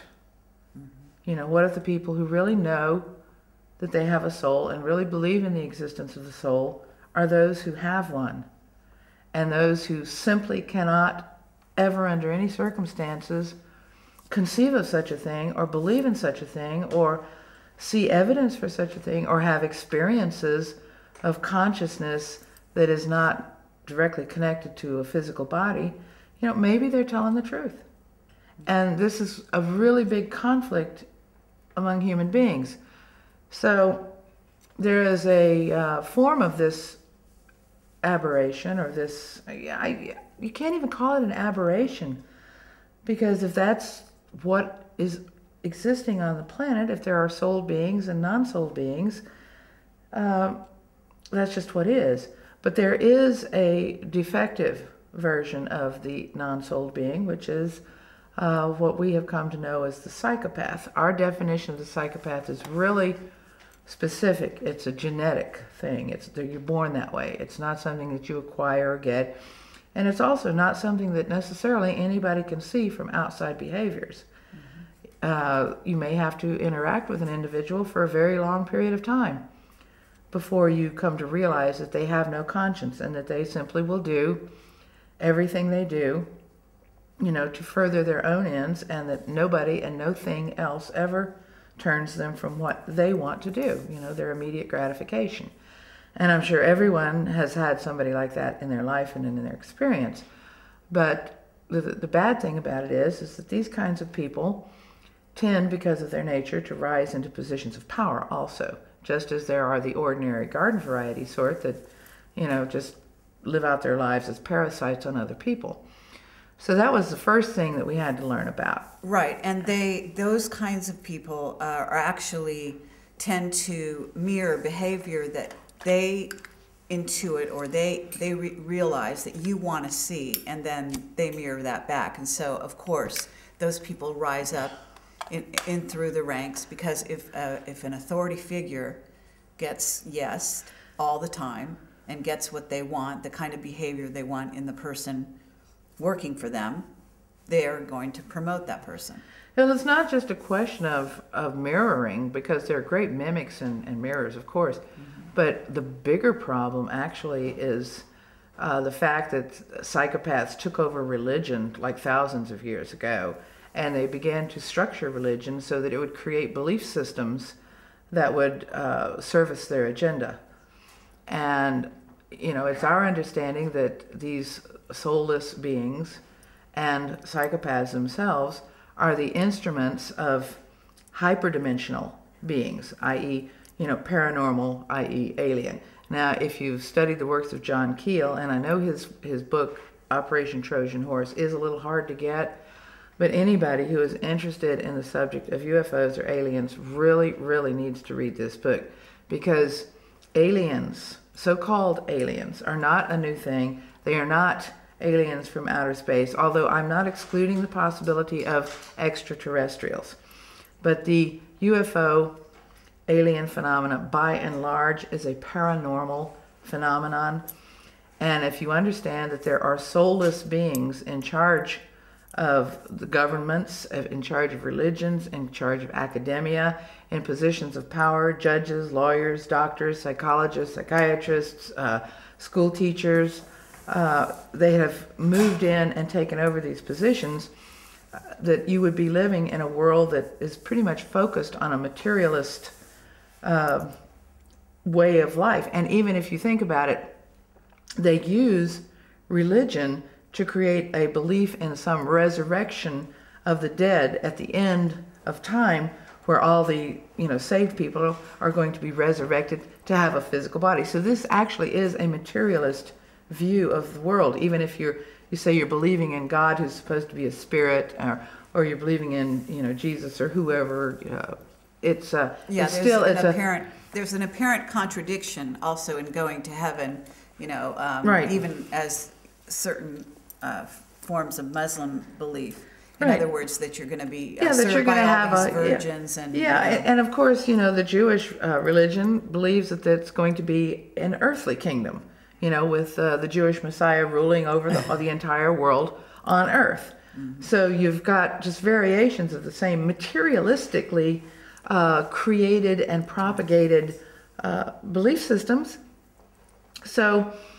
But you're also, and when you say in terms of you've got non-physical beings, hyperdimensional beings, you're also talking about going cross-dimensional. You're going, so it can be termed outer space because going through space and different planets. Oh, well, certainly. ETs from different planets can Absolutely. be other dimensional. Very early in our sessions with the seas, we were really.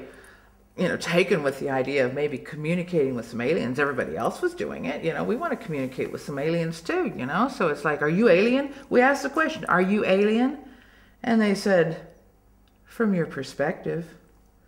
And of course, people immediately jumped on that as saying, oh, they're aliens. And then later on, when they came back and said, we are you in the future, we are you in the future, we are you in the future, people couldn't forget that they had said, we are alien from your perspective.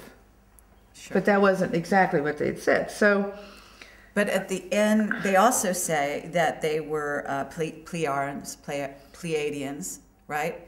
And they're a different being in essence, depending on if you where read the that wave particular passage and you so understand, that they're talking about, that these are different information sources that may not necessarily have anything to do with an actual extraterrestrial being, as in, somebody from another planet. Although other planets, other star systems, we don't know that what we see is exactly how things are. We have scientists and they have instruments and they have telescopes and they say, oh, this galaxy is umpteen zillion light years away. Well, maybe it is, maybe it isn't. Maybe that's just a matter of our perception. Just like time is a matter of our perception. Maybe it's really right next door, but that dimensional differences are perceived by us as spatial differences. We may say, oh, it's billions of light years away, and it's really in another dimension. Exactly. So, and that's the same premise with, for example, Venus appearing to be, an inhabitable planet, when in reality it may actually be inhabited in a different dimension. And so we're looking at that through a telescope, seeing a certain dimension. That's entirely possible because, as anybody who's looked at the matter knows, Venus is hotter than hell. If there is a hell, that's where it is. 900 degrees, acid rain falling 24 hours a day, and they don't have 24-hour days, but you know what I mean. I would say it could definitely be that our perception of it from our state of being, we perceive it as 900 degrees and hotter than hell, and maybe in another dimension or density of, and the seas make a distinction between dimensions and densities. Dimensions are lateral and infinite, and densities are vertical and only 7. Okay. And density refers as much to state of awareness, because obviously if you're in a higher density, you're more aware of the multiple dimensions on the density below you. Mm-hmm. And as you go up, this just increases, because we as human beings are extraordinarily aware of, many creatures inhabiting the animal kingdom and the world around us, the natural world and so forth. So we're aware of many dimensions below us. And we'd have to say that these higher dimensional or higher density beings have the same perspective on us that we have on, and that's kind of a scary thought, especially if you realize that they may not have your best interest at heart. And just as the farmer has a lot of awareness of the many dimensions of his herd of cows. He knows them very well because he knows which ones he's going to butcher to have put in his freezer. Right. And this is where we get into, I mean, you obviously also got into what you call the Lizzies, but we're talking about Dracos or reptilian beings.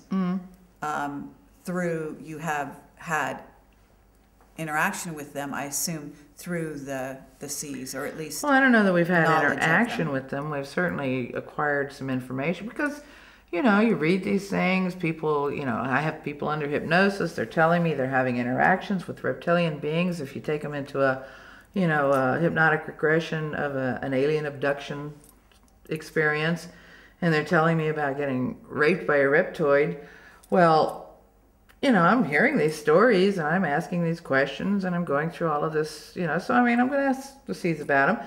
And we did adopt very early on this term Lizzies.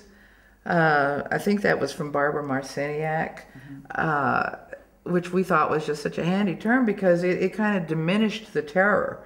Because if you really think about it, it's really kind of a terrifying thing to think that there are creatures that apparently, according to the best information we've collected, circumstantial, no proof, but I'm giving it high probability because of the volume of witness testimony, that there are aliens and a lot of them eat human beings, and they particularly prefer vegetarians who don't smoke. So that there's a big they're influencing the governments of the world to ban smoking, and there's a strong influence coming down the pike, and you're going to see it, to minimize and eliminate the eating of meat even, because you saw this. The scares of mad cow disease, and then the bird flu, and the millions and millions of chickens that were destroyed, and the millions of cows that were destroyed, and now they're talking about cows being contributing to global warming, which, by the way, is a crock because the seeds have been telling us since the 1990s that we're going into an ice age and that it's going to be, really serious. Okay. But that's where we get to the topic that you're interested in, 2012. Yeah. Well, 2012 is just an approximate marker. I think that the number 2012 came from somebody's interpretation of a Mayan calendar, and there are various interpretations of the Mayan calendar. We don't know that that's necessarily the correct one. We also don't even know if it meshes correctly with our own calendar, because our own calendar has been changed more than once. But for general references, it's kind of like an approximate date, close enough for horseshoes. Well, okay, but you're basically getting information from the seas about not only, you were talking to them back in '94, you were getting information about now, okay, and you're also getting information. And it's happening. And you're seeing it happen, and then you're also getting information, in other words, going forward through, whatever year, I don't know how far forward you're going. What year did they say things were really going to transition? What was year one? How many years forward is it? It was 5 years, about 6 months ago. Yeah, 6 months ago they said we have 5 years. For? Before year one of the new reality. Okay.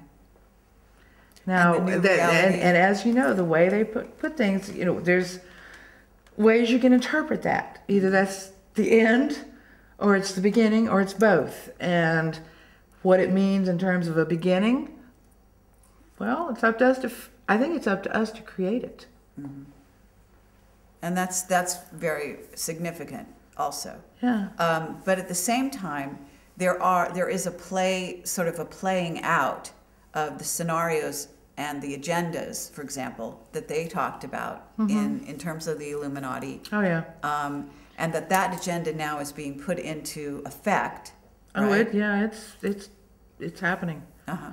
It's happening. They've said that the frantic drive for control by these lizard beings or 4D self-service individuals is going to become so oppressive that people are going to get to where they don't even want to leave their homes.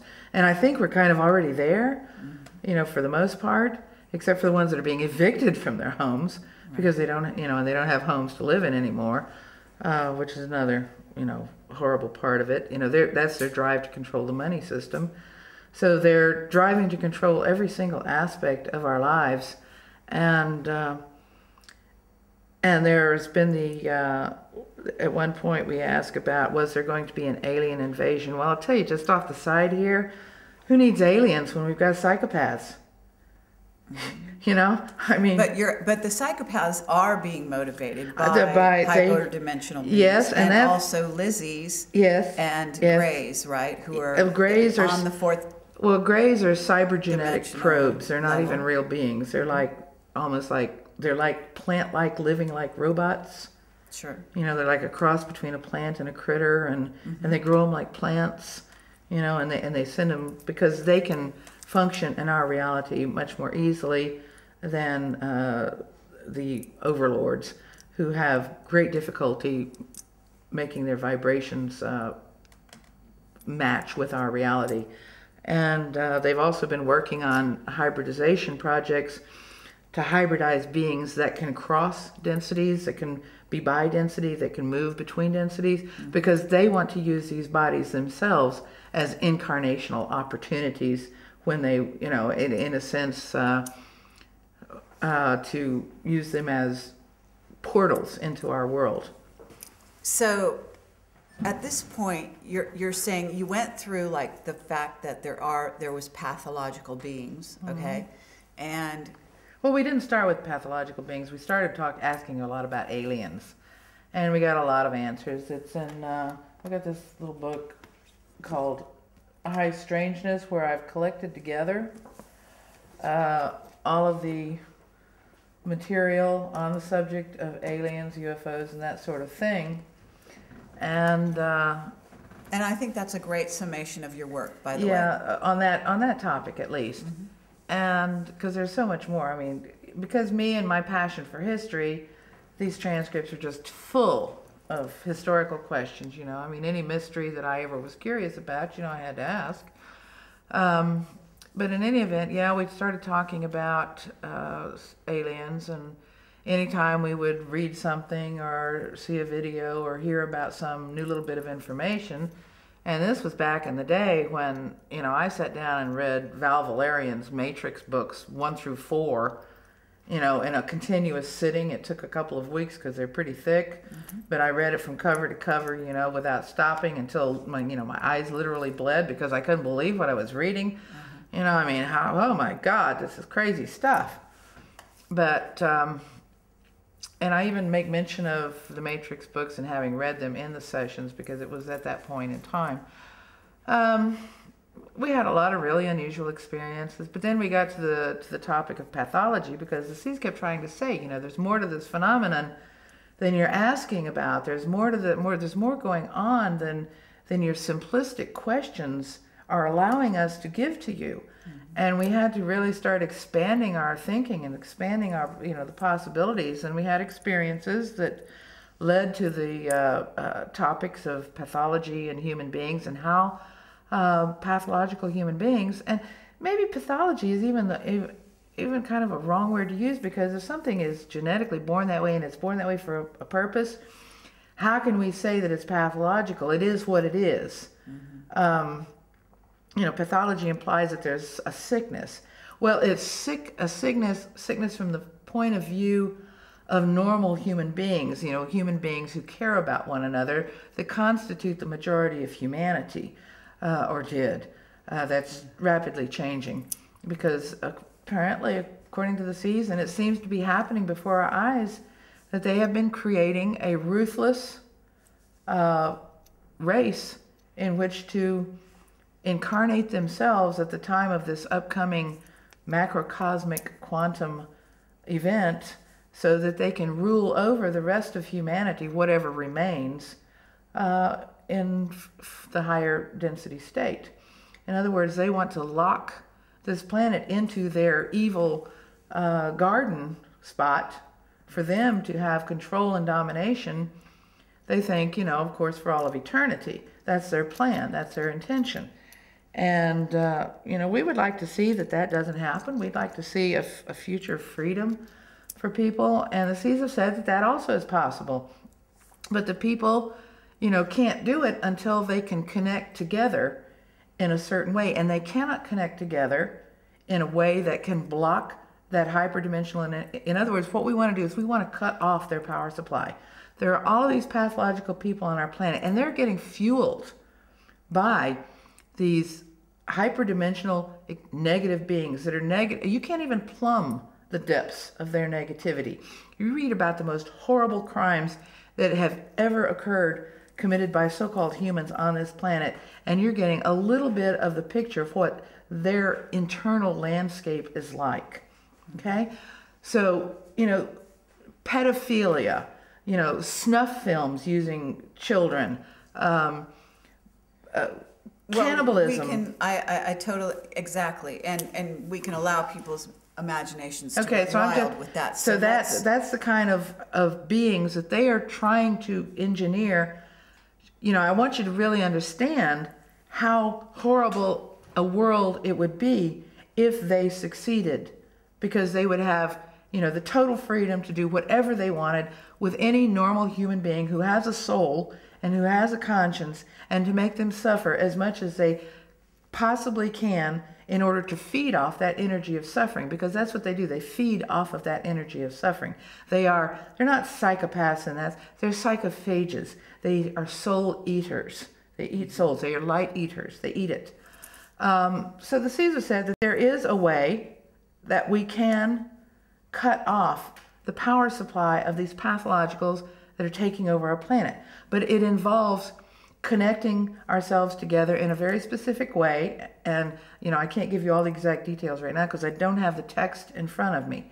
But it involves clearing out your emotional garbage, getting free of your programs, the manipulated programs that have been put into you since you were born, cultural programs, religious programs, political programs, so on. But that if humanity, because what they've done is they have divided us and conquered us this way. It's like men against women, straights against gays, blacks against whites, Hispanics against whites. All of these superficial differences that mean nothing, have nothing to do with the real essential core difference, which is the difference between an individual who has a soul and has compassion and empathy for other human beings, and those that do not, we're calling them pathological. I explained that, but we'll use that for the sake of convenience. Okay. So, the real difference is whether there is a soul or there isn't a soul. And the story of how the blood got mixed is in our most ancient legends, that somewhere along the way, there was a mutation. Maybe it was a deliberate engineered being or a group of them that were put on this planet, to spread these psychopathic genes throughout the population. These individuals, any family can produce a psychopath. Some more than others because, multiple strains come together. Mm-hmm. So it's not a question of black or white or, any of those things. The question is, soul or not soul. And even people, even the so-called organic portals, people who don't have souls, just because they aren't individual souls doesn't mean that they're bad either. It's just that they are more susceptible to being used by the negative forces because they follow the leader. And who is the leader on our world? Psychopathic individuals in positions of power. So we have a chance. We can, and the Seas have given us techniques, specific instructions. We have been putting them into practice. We have a breathing and meditation program that is specifically designed. The Seas have said that this program is even more ancient than anything you could ever learn, from yoga. Mm-hmm. That it is the same techniques that were used by the Paleolithic peoples who built the megaliths, who put the megaliths together. The ones who did the cave paintings. These people had stable societies. There was no warfare on the planet. The archaeology does not show violence and warfare for 25,000 years. 25,000 years. These people lived in basically what was an Edenic state. And then there was a cataclysm, a catastrophe about 13,000 years ago. The megafauna all over North America and Europe was destroyed in a single instant, you know. And another ice age was initiated, a temporary one. It was a shorter one than the long one we had just come out of. But this was the time, I believe, that the mutations that we now deal with, the psychopathy mutations, originated, and they began at that point. Okay, are you talking about before Atlantis or after? Well, I would say that probably that is what is remembered as the Atlantean deluge. And I just finished reading a really marvelous book that collects the legends and myths from Eastern Europe and from Central Asia and from even Northern Europe, and compares them one to another, because, you know, most of us, all we know about is the Oriental or the Middle Eastern thing, you know, the Bible, you know, the Bible story of and the Bible story of the flood is a rather late comer, and it's been, you know, highly edited and modified. You know, there are some really ancient stories of this event, and they come from from Native American, from Australian, the Aborigines. You have stories from Pacific Islanders, you have South American stories. You know, there are a lot of stories that are much older and more authentic than what, you know, this highly edited, sanitized version that we get from the Bible, which has permeated our culture. We need to learn about this because this happened, and there's a lot of scientific work on this, like Victor Klube and Bill Napier, and right now there's Richard Firestone, Alan West, and Simon Warwick Smith, who wrote the book The Cycle of Cosmic Catastrophes about this event. There's a lot of science being done that validates everything the seas have said about these events. You know, and of course these guys, you know, they don't want to know that some so-called channel source, you know, me in the future called the Cassiopeians, you know, talked about what they are proving scientifically. Right. But, you know, there it is. Well, actually, that's an interesting question, you know, to think about, which is whether or not your husband, and how do you say Arcady? Is that how you say his name? Just call him Ark. Ark. Okay. So I found the Ark. I hear you. How Ark? I mean, he would deal with the science end of things. He's working on this. He's working on a lot of the things, a lot of clues that the seas have given. You know, mathematical clues about modeling dimensions and densities and gravity and those sorts of things. And he's making excellent progress. I don't want to talk about that too much, but he's making some really good progress with that. We do have, and I'll say, you know, science has been taken over by pathology too. There are many good scientists who are interested in these topics, who are interested in the paranormal, who are interested in what we're doing. And believe it or not, we get together with them and talk about the seas.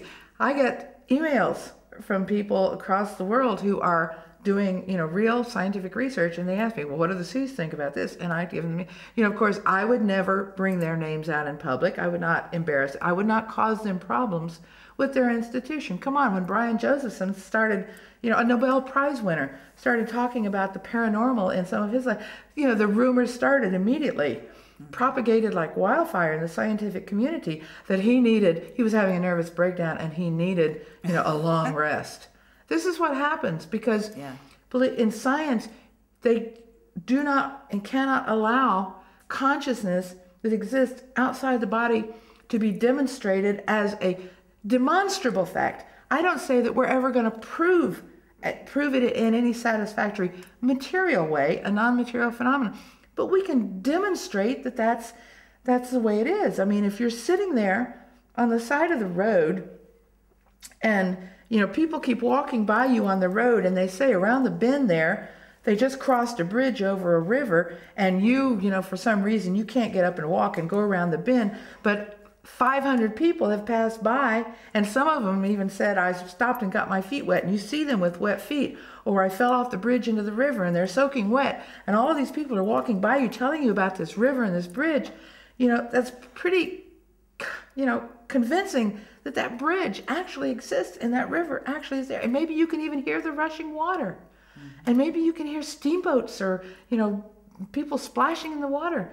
You can't see it with your eyes. You haven't put your foot in it yourself, but it's convincing. That's how the paranormal is. That's how paranormal events are.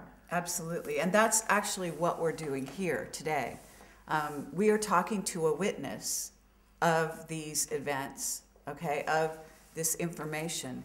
And actually, that's our portal into the unknown, are the people. We're actually portals in essence, bringing back information about what cannot be seen in this reality, this 3D materialistic reality.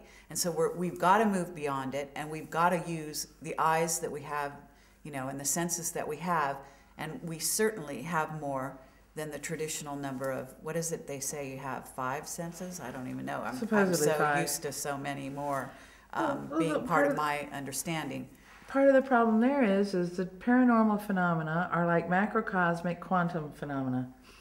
In the quantum world, you can observe momentum or position, never both at once. I mean, once you've observed momentum, you've changed position and vice versa. So, you know, the materialists, and I think that there should be some kind of testing process to determine if an individual has a soul or not before they're allowed to become a scientist. I'm sorry, but, you know, I think that people without a soul who also don't have a conscience, you know, should not be in positions of authority in any sphere of activity. But they say, oh, you've got to prove, you know, you've got to be repeatable. Well, you know, how repeatable is it observing the same atom in the same momentum or position over and over again in a laboratory? It's absolutely, utterly, you know, even theoretically impossible. Yet they want to impose that demand on paranormal phenomena that are non-physical, that are basically macrocosmically quantum. Mm-hmm. So, you know, and they say, and Carl Sagan, well, extraordinary claims demand extraordinary proof. Well, come on, if this were a murder trial in a court of law, there would already been a hanging. Mm-hmm. I mean, hundreds of years ago. How did we go so wrong? Because pathologicals took over our government, took over our religion, took over our society, took over our education. You know, they completely removed spirit, consciousness, soul from the entire equation. You know, we live in a postmodernist, rational world where being human means to be a machine. Exactly. Absolutely. And even if I'm scientific and I'm, you know, I want evidence, but I want evidence that gives me probabilities because I know, I understand my phenomena and I have experienced it. Mm-hmm. And let me tell you a funny little story before we close here. There was a linguist who got in touch with me, and he was interested in my book, Secret History, because I get into some linguistics in there. He wrote to me because he had found my book at this 40 Times convention or unconvention. And we had a few little exchanges, and he didn't like a certain book that I had cited as being, you know, a very interesting read, which is Where Troy Once Stood by a fellow named Iman Wilkins. It's a great book. And I think that what he's proposing in there, while it may not be exact as to timing, and it may not be exact as to every single detail, but I think that what he's proposing is basically a very valid hypothesis that Troy did not exist in the Mediterranean, that Troy existed in the area, in an area in England, and that all of these difficulties that scholars have had for years with trying to figure out, you know, what Homer was talking about with his wine dark sea and these weird sailing directions and these weird places, you know, was because all of these things took place in a different place and different time. And, you know, of course, the archaeology does not bear out Troy in the Mediterranean. I mean, if there is a Troy, then it was certainly, you know, not as described by Homer. Okay. So we were talking about Iman Wilkins' book, highly recommended if you can get a copy. And Iman, you know I don't get any kickbacks. But we went back and forth, and I explained to him, you know, that the main thesis of the book is to talk about this underlying hyperdimensional reality that is behind our history and how it, you know, extrudes itself into the historical timeline, and how you can observe these long historical events and see the movement of that hyperdimensional energy through the actions of human beings, through historical cycles, through the behavior of groups of people, through the manipulations, things emerge, And so he came back, well, he'd never experienced anything and blah, blah, blah. And I was talking about something that, couldn't prove. And I realized, I could get into a whole long debate with this guy and I could cite all of this, if you really wanted it's there. Go to the library, look it up in the card catalog, read the books. If you haven't read the books, don't talk to me. It's like the guy who was, putting down Rupert Sheldrake, who hadn't even read his book. Sure. Don't do it. Mm-hmm. So I said, I'm not going to get into this argument. I'm not going to engage. I'm not going to give this guy my energy. So I just wrote him back and I told him what I said a while ago. That I realized after a long period of observation that there were two basic kinds of people on the planet. People who believed in souls and people who didn't. Oh, okay. And I explained to him that, we have all been programmed with this, Judeo-Christian thing about all have souls.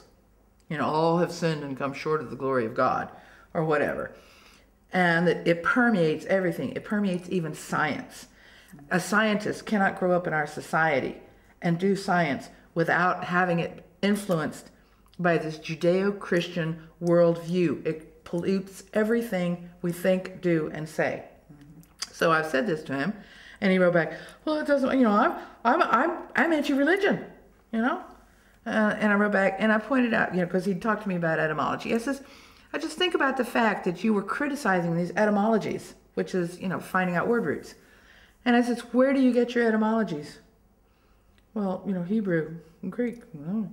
I said, okay. And if you read the Bible and you understand where these etymologies come from, you understand that they made shit up,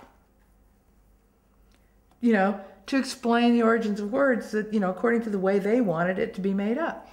I said, so the whole foundation of your science is based on something that's made up and can't be trusted. So I said, so the whole problem is that there are two kinds of people. Those who have souls and who have the experiences that I have had. I cannot convey to you my experiences. If you haven't had them, you haven't had them. And there's no way that I can convey it to you. Sure. There's 10,000 people can tell you that they have them. But if you don't have them and have never had them, you can't know what they're talking about. It's like somebody talking about the color blue and green and the differences to somebody who's blue-green colorblind. Okay, you don't have a soul. You don't see those colors. You'll never see it. You can't understand it. So there's these kinds of people. So I told him, I says, you're probably one of those who doesn't have it. So for you, it's true. You have never had those experiences. You will never have those experiences. Many people have them. I have had them. Many other people have had them. For us, it's real. For you, it isn't. Because there's two kinds of people. Those who have souls and those who don't. Well, let me tell you what. This member of the Skeptic Society, this totally scientific, postmodernist, rationalist, linguist, who wanted to shoot, who bought my book, no doubt, so that he could criticize it, wrote back and, how dare I suggest that he didn't have a soul? Sure. The thing that he denied existed, he now wanted to have. Exactly. Yes. Isn't that amazing? Well, it actually makes sense. The trouble is with this, the pathological individuals, whatever you want to call, the ones that are basically service to self, and the ones that do not have souls, the ones that are service to self and don't have souls, because there are service to self that do have souls, right, and are working through an evolution of going back to who they once were. But in essence, those beings are also claiming to have souls, mm-hmm, because they want to fit in, and so they are some of the most rabid, fundamentalists and whatever, because they are actually almost mimicking what they think a being with a soul would be. Well, I mean, it's you really... get into a huge, it is a hall of mirrors, mm-hmm, and out there. And so discernment is absolutely, in other words, if you have a soul, it's not something that you can, again, how do you prove it? How do you prove it? You can't and prove it. that's actually the nature. It's like the of river what we're around the talking bend. about. You know, you can hear intimations of it. You can see some bits of evidence that keep coming around. You know, the people telling you the story, and people have their feet wet or their clothes wet. You know. Yeah, is it, you know, and then they're all different because there's so many disguises that we're talking about that beings and humans, so-called humans, wear, and so on. So we're talking about some people think that because a person behaves in a certain way, that means they're a good person No. and they have a soul. No, remember And that actually it's the ones evil that's insinuates itself much by more so. appearing to be good. I mean, human beings have an intraspecies predator that mimics them, and mimics. Oh, think about the guy down in Australia that was found out for being, you know, a complete fraud, a complete psychopath, and he had for years he had been, you know, like a philanthropist, and he had. You know, funded organizations, you know, that helped battered women or helped children or whatever. And it turns out that he was the biggest pedophile and woman batterer of them all, because that is the essence of the psychopath, a mask. They have a public life and a private life. And that's why, you know, we make the distinction between psychopaths and antisocial personalities. In a way, the psychopath is ultimately antisocial, but you will never see it on the outside. It is covert. It is hidden. Yes. They truly are. Absolutely. Wolves in sheep's clothing. Yeah, and I think, you know, and whereas that appears to be, you know, like really disheartening information for people to get, I think it's among the most valuable things that you are doing and that you're revealing to people. In other words, it is the fact that the dark side has a face, but it's a face that looks like light. And that, you know, if there's any single thing that I think that you're bringing to the table that is missed in, especially, you know, the community, the New Age community, however you want to look at it, that's probably the biggest thing. Yeah, because you know? how many people in the New Age community are psychopaths? You know, I mean, because it's wide open, it's Sure. unregulated. It's a place where people are looking for answers, they're looking for gurus, they're looking for somebody to lead them, they're looking for, you know, everything that the psychopath says, I can give that to you, I can give you, you know, what you know, just believe in me, just, you know, do whatever, pay me your money, come and Absolutely. come to my sessions or whatever. And, you know, this is, in a sense, one of the reasons I've been so reclusive. You know, I mean, it's, I don't want to go down that path. And it's... So, absolutely. Well, you know, we're going to have to wind this up at some point here, but I do want to give you a chance to talk about, for example, one of the things you're doing here is smoking on camera. Mm-hmm. And I'd like you to talk about smoking and a little bit more about that, because you have a philosophy about that. It was more than a philosophy. I mean, the Native Americans used tobacco in a sacred sort of way. And the reason they did was because they knew that the use of tobacco helped them connect to their higher self, their inner self, their the ancestors, if you want to call them that. But it helped them to tune in to what was really going on, to see, to perceive. And but there's a reason for that. There's actually a chemical. There is actually, because when you smoke tobacco, it increases. It mimics acetylcholine, which is the neurotransmitter that is produced by thinking. You know, by the act of thinking. It's also produced by other activities, but this is one of the main things it does. And it also stabilizes your parasympathetic nervous system, because when you stimulate the vagus nerve, which is one of the things that I teach in my breathing program, it also causes the body to produce acetylcholine, which puts you in a state of calm alertness. You know, it stabilizes you, it relieves your stress. So, you know, I mean, what is more natural for the powers that be to do than to deprive us of one of our, you know, most convenient and useful tools? I mean, it's like, you know, they made a movie about The Exorcist. They took Ouija boards away, because everybody's scared of that, and they made them terror. I mean, it's almost parallel phenomenon. It's fascinating. They terrified people of ever using a Ouija board. Now everybody's going around saying, "Oh, Ouija boards! Oh, Ouija boards! Oh my God!" And it haunted. And I burned it because when I used it, there were all kinds of things happening. And then the same thing with tobacco. I mean, the campaign and the lies about tobacco. Now, let me say right up front that the chemicals that are put in to many cigarettes, if not most of them, burning agents and so forth, that they put in to make them, to flavor them or to make them burn longer, some of the things in the papers. Those things are definitely evil. But let me tell you what, the worst thing you get from smoking a cigarette is a teeny tiny amount of cadmium. Yes, cadmium is a carcinogen, but you know what? You get more cadmium riding in your car to the supermarket, breathing the air outside, than you get from smoking cigarettes. And if you read the book Detoxify or Die by Sherry Rogers, which is a great book, she's compiled a lot of great evidence.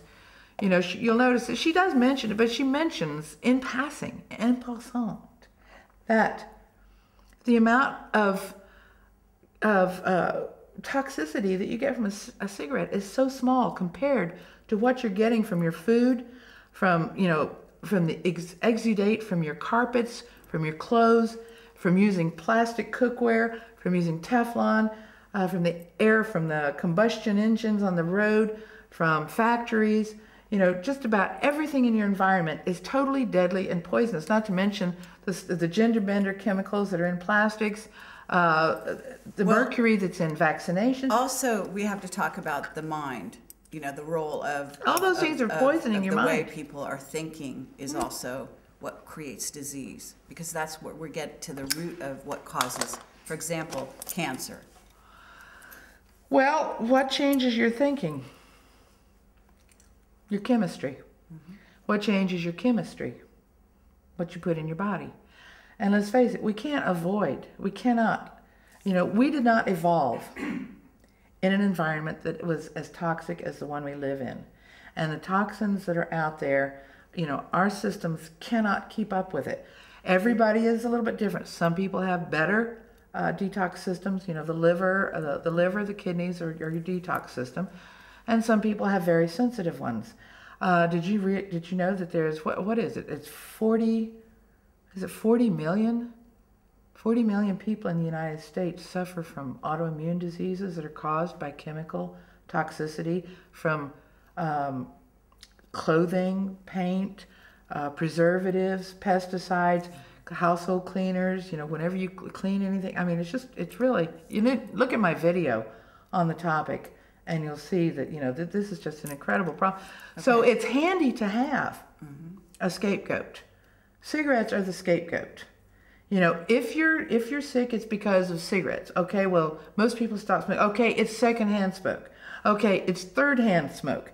Pretty soon you're going to get sick and die from imaginary smoke. Now, I mean, it's going to be like terrorism. We got to go and kill those people because they might think about becoming terrorists at some point. So the whole thing is that neurochemistry is a very delicately balanced thing, and it can't be balanced if you're in a situation where your fight or flight mechanism is turned on continuously, repeatedly, because you're afraid. People are so stressed. I mean, depression is a killer. People are dying of depression. Look at the number of people in the United States that are on antidepressants. People that are going off and shooting and killing their families or their friends or whatever. This is a serious problem. And it's because people are not smoking. They don't have outlets. They don't have anything to help them balance this other toxicity. Because at least if you're in a toxic state and you're toxified from having been outside, you went into a Walmart, which is so loaded with chemicals, you should drop dead upon walking in the door.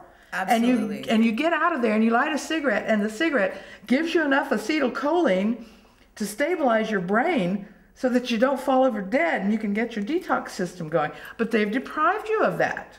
They've deprived people of nearly everything that could help them to stabilize or deal with the environment. And not only that, but they're poisoning their food.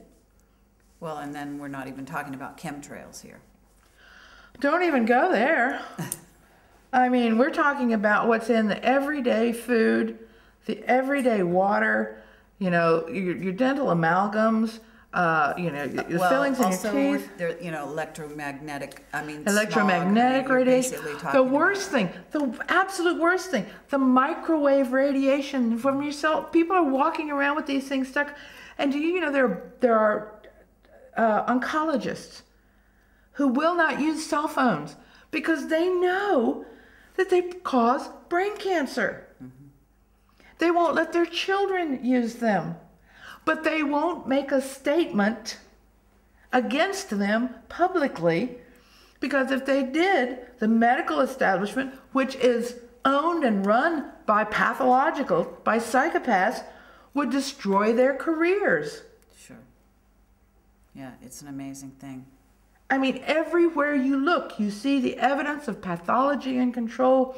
You see the evidence of normal human beings being beaten down, controlled, everything taken away from them. Now they're taking their homes away from them. You know, they're taking their money away from them. They've taken away your right to privacy. You got to go and show yourself naked, you know, to go get on an airplane. I mean, it is the lizard's drive for total control that is manifesting in these pathological people on our planet. And if you think aliens are the problem, okay, yeah, maybe they are. But who needs aliens when we've got psychopaths to deal with? Mm-hmm. Okay, Laura, any last minute sort of, you know, because we do need to wind this up, and it's been fabulous, and I really value and appreciate your insight, your willingness to have such an open mind, and your willingness to speak outright about it and truthfully. And I think that this is something that we need more of, okay? And so that's why I've asked you to come forward today. But is there anything else that, you know, why don't you talk a little bit about, you know, what you're going to be packaging into DVDs for people, and then give your websites. We've got this breathing program, but we've got people who are going to be teaching the breathing program, because one of the techniques really is a little bit tricky, and even though I teach it on the video and I go into it, you know, in several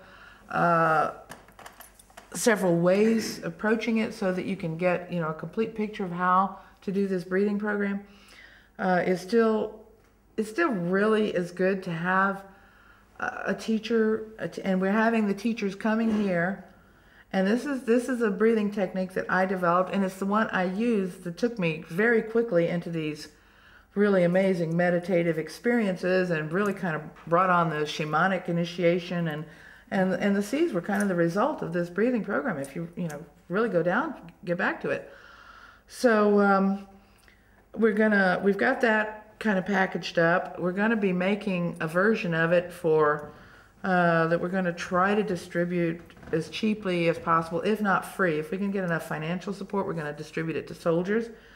Come on, let's face it, if people start getting in touch with their higher selves, if they start breathing properly and learning how to stimulate the vagus nerve and get acetylcholine in their bodies, if they start learning how to do some of these things, you know, they're going to be able to become more understanding of one another, and they're going to be able to get together with one another, and they're going to be able to see things shamanically that they could not see before. And they're going to be able to see where the real enemy is, you know? For sure. And discern truth. Discern truth. It is a program that definitely will bump up your discernment levels, I mean, rapidly. We've got people that have been doing it now since the summer, and some of them had almost immediate results. Some of them have taken a little longer, but every single one is having, you know, gradual, incremental improvements in not only how they cope with their lives, but they're having these wonderful, these marvelous experiences with their own selves, with their own higher selves. Mm-hmm. And it's really a beautiful thing to see. What I would like to tap into here at the very end is talking about what we're looking at in the near future in terms of what's set before you, why you're doing what you're doing right now, because we're actually talking about a transition in which getting into that place of higher consciousness is so important. It is important because the Seas have said that, yes, we're coming up on what they call the wave. They've been talking about the wave since 1994. Okay, so we've been talking about this and publishing this, and, and other people have picked up these terms, and they've, whatever. But anyhow, we've been talking about it since 1994. And the thing is it is kind of like a macrocosmic quantum wave collapse. And the reality on the other side of this collapse is going to depend upon the state in which humanity is in. We need a large number, a huge number of people who are in the right state of being able to see. It's not where you are that matters when this happens. It's who you are and what you see. Who you are means, are you sold? And what you see means, can you really see the energies? And that's what this program is really designed to do. It's to take people to that state of being able to be in touch with their own higher self, their own me in the future. That's right. And we need a critical mass. We need a critical mass. In order for us to make this transition in a positive way, in order for the earth and humanity. Right, because as I said before, their plan is to lock it into their little private evil garden, where they rule over humanity and have their, it's Bosch's garden of earthly delights. Right, but part of the manifestation of this, of going into the wave and this change that's going to happen, and this is one other part of your work, which is really important, which is this comet cluster that is part of that coming. We're entering this area. Oh yes, you want me to talk about? Okay, as I said, a macrocosmic quantum wave collapse cannot happen other than cataclysmically. However, there are possibilities that we have toyed with, that if there is a sufficient amount of conscious energy that supports it, the possibility that the earth can be spared some of this real serious cataclysm, exists. So, I don't want to give false hope. I only know that after all this research, I know the science. The science says it's going to happen. That's the hard science. There's going to be the day. It's already happening. The magnetic field is degenerating. That means that, magma is going to start welling up under the oceans. It's already happening because it's heating the oceans up. When the oceans start heating up, that means more evaporation. When that happens at the same time that the planet is being clouded by volcanic eruptions, which is cooling the atmosphere, you have precipitation that comes down as snow, and the geological record shows that the onset of every ice age was so sudden as to be unbelievable. In other words, next winter could be the winter when, a lot of volcanoes, undersea volcanoes, begin to erupt and dump magma into the oceans. A lot of evaporation takes place. If it happens in the wintertime, that means that snow can fall in amounts that are beyond your wildest imagining. It's happened. It's geologically a fact. It's happened repeatedly. Can you imagine 9 stories of snow in a single day? Incredible. What if one day you're sitting there in your house and it starts to snow and you're thinking, oh, we're going to get snowed in, and tomorrow we'll have to get the shovels out and we'll have to shovel the snow, and you wake up the next day and you're under 9 stories of snow that has compacted into solid ice, and it never stops snowing and it never warms up again. Think about it. That can happen, and it can happen at any time. Okay, but that's the science. I understand, and so, but there's also a comet cluster headed this way. So talk about that. Yeah, and that can happen. Now, the science shows that there was in the past a giant comet that broke up into pieces, and it terrorized people in the skies. These are the origins of religions. Read Victor Klube and Bill Napier, Cosmic Serpent, and Cosmic Winter and read Firestone, and you know, there's a lot of material. But the seas have also talked about this. They were talking about this in the very beginning, before I ever came to these books that talked about this. Now Klub and Napier had written about their cosmic serpents and so forth, but they had, you know, kind of in a different way. But those books were not available to me at the time that the seas were talking about. It's only as I continued to do research that I came upon the fact that there is an enormous amount of scientific validation of what they have insisted is what's going to happen. That there is a cluster of comets in our solar system that cycles around, and it's coming our way. And what it does, many people mistake Nibiru for this. Yeah, this whole Nibiru Planet X business. That's, you know, that's all distraction, disinformation to distract you from the real science. And the real science is that these things, most of them, many of them, can't be seen until they impact, because they're like carbonaceous bodies, you know, that have had the ice burned off of them, and they hit the atmosphere. And can you imagine having, you know, thousands of Tunguska-like events all over the planet? The Earth is turning, and these things are coming like this, and they're, you know, and they enter the atmosphere and explode. I mean, look at the Carolina Bays. The Carolina Bays, there were bays in Tunguska that resemble the Carolina Bays. You know, that they're from overhead explosions of this matter. And they cause this elongated, shallow formation in the ground, you know, from a shock wave hitting the ground. Okay, how many of them are there in America, the Carolina Bays? There's hundreds of thousands of them. And that's the time of the extinction of the megafauna. And there are hundreds of thousands of dinosaur bones, or not dinosaur, but mastodon and mammoth and all of these creatures, and mammoths that were frozen, standing on their feet, solid, because they happened to be there when this happened. It also caused many volcanic eruptions, and these volcanoes were heating the ocean. The water was evaporating as fast as it could evaporate, and then the clouding of the atmosphere and the explosions and everything were cooling everything down. And then there were these violent storms, very similar to this Day After Tomorrow, you know, or the ultimate storm. This was written about in a book years ago called The Mother of Storms. I mean, later on, Whitley Strieber and what's his face, they wrote a book about it, but they, you know, the whole idea that they were writing about was originally written about in this book, Mother of Storms. So imagine these things happening. And this is basically the scenario that the seas have painted, but they've said we can possibly do something. The science supports what they're saying. You know, that's the bad news. The bad news is that the science supports what the seas have said. But we also are talking about actually this span of years when we're arriving in it at this time. I know the seas were talking about it back in, you know, even when you first were contacting them, but around 94. So here we are in 2010. So we're moving into this time, and then you're saying that the last time you talked to them, there was a 5-year window. Yeah, we have a 5-year window. Change, so to speak. We have a 5-year window in which to do something. One could say, even because the Camelot witnesses, we have a lot of witnesses that are also substantiating this information.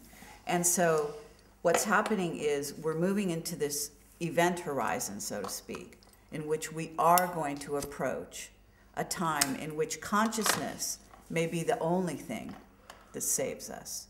This is true. And so that's why we're doing this interview, and that's really where push comes to shove, because that's what we want people to understand, that it's not only that there are events happening, but that you need to prepare yourself in a certain way. And that's what you're working towards at this time. And that's what we're working towards. We have people that are going to be teaching this breathing program.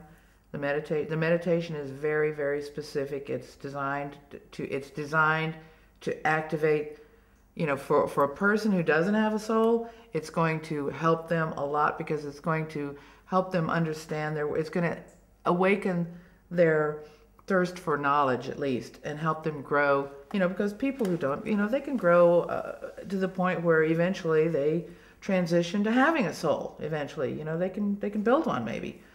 But for people, you know, who have the shamanic bloodline, and there are many shamans in the world today who have not been activated, this will activate their true, and we're not talking ayahuasca or any of that supernatural BS, because a true shaman doesn't need a drug. Mm-hmm. And the shamanic experiences you have without drugs are so amazing. And so, I mean, I've had them. I have read about these people who try the drug way. Nothing they have experienced, nothing they describe even touches what happens with the natural brain chemistry when you're in the shamanic initiation. So, you know, don't buy that. This is a technique that's really gonna awaken true shamans and other people. It will put them in touch with yourself in the future in a very real way, and it will clean out your emotional baggage, your programming. And get rid of stress. Get rid right? of and the fear, because we're talking. Living in a world now where actually, you know, the powers that be. They want us afraid. They want fear to be part of it, and it is part of everyday life. And so that this breathing technique especially is moving towards getting rid of, being able to deal with the fear. Yeah. And the that reports, doesn't, you know, getting rid would be maybe the wrong way to put it, because getting into a state of alert thing. watchfulness. Exactly. Because having fear when you're being threatened, this is your what's fight going or to flight save your life. mechanism. It's turning that fear into this positive thing, action, you know, and being able that to know becomes what to do. courage. Yeah.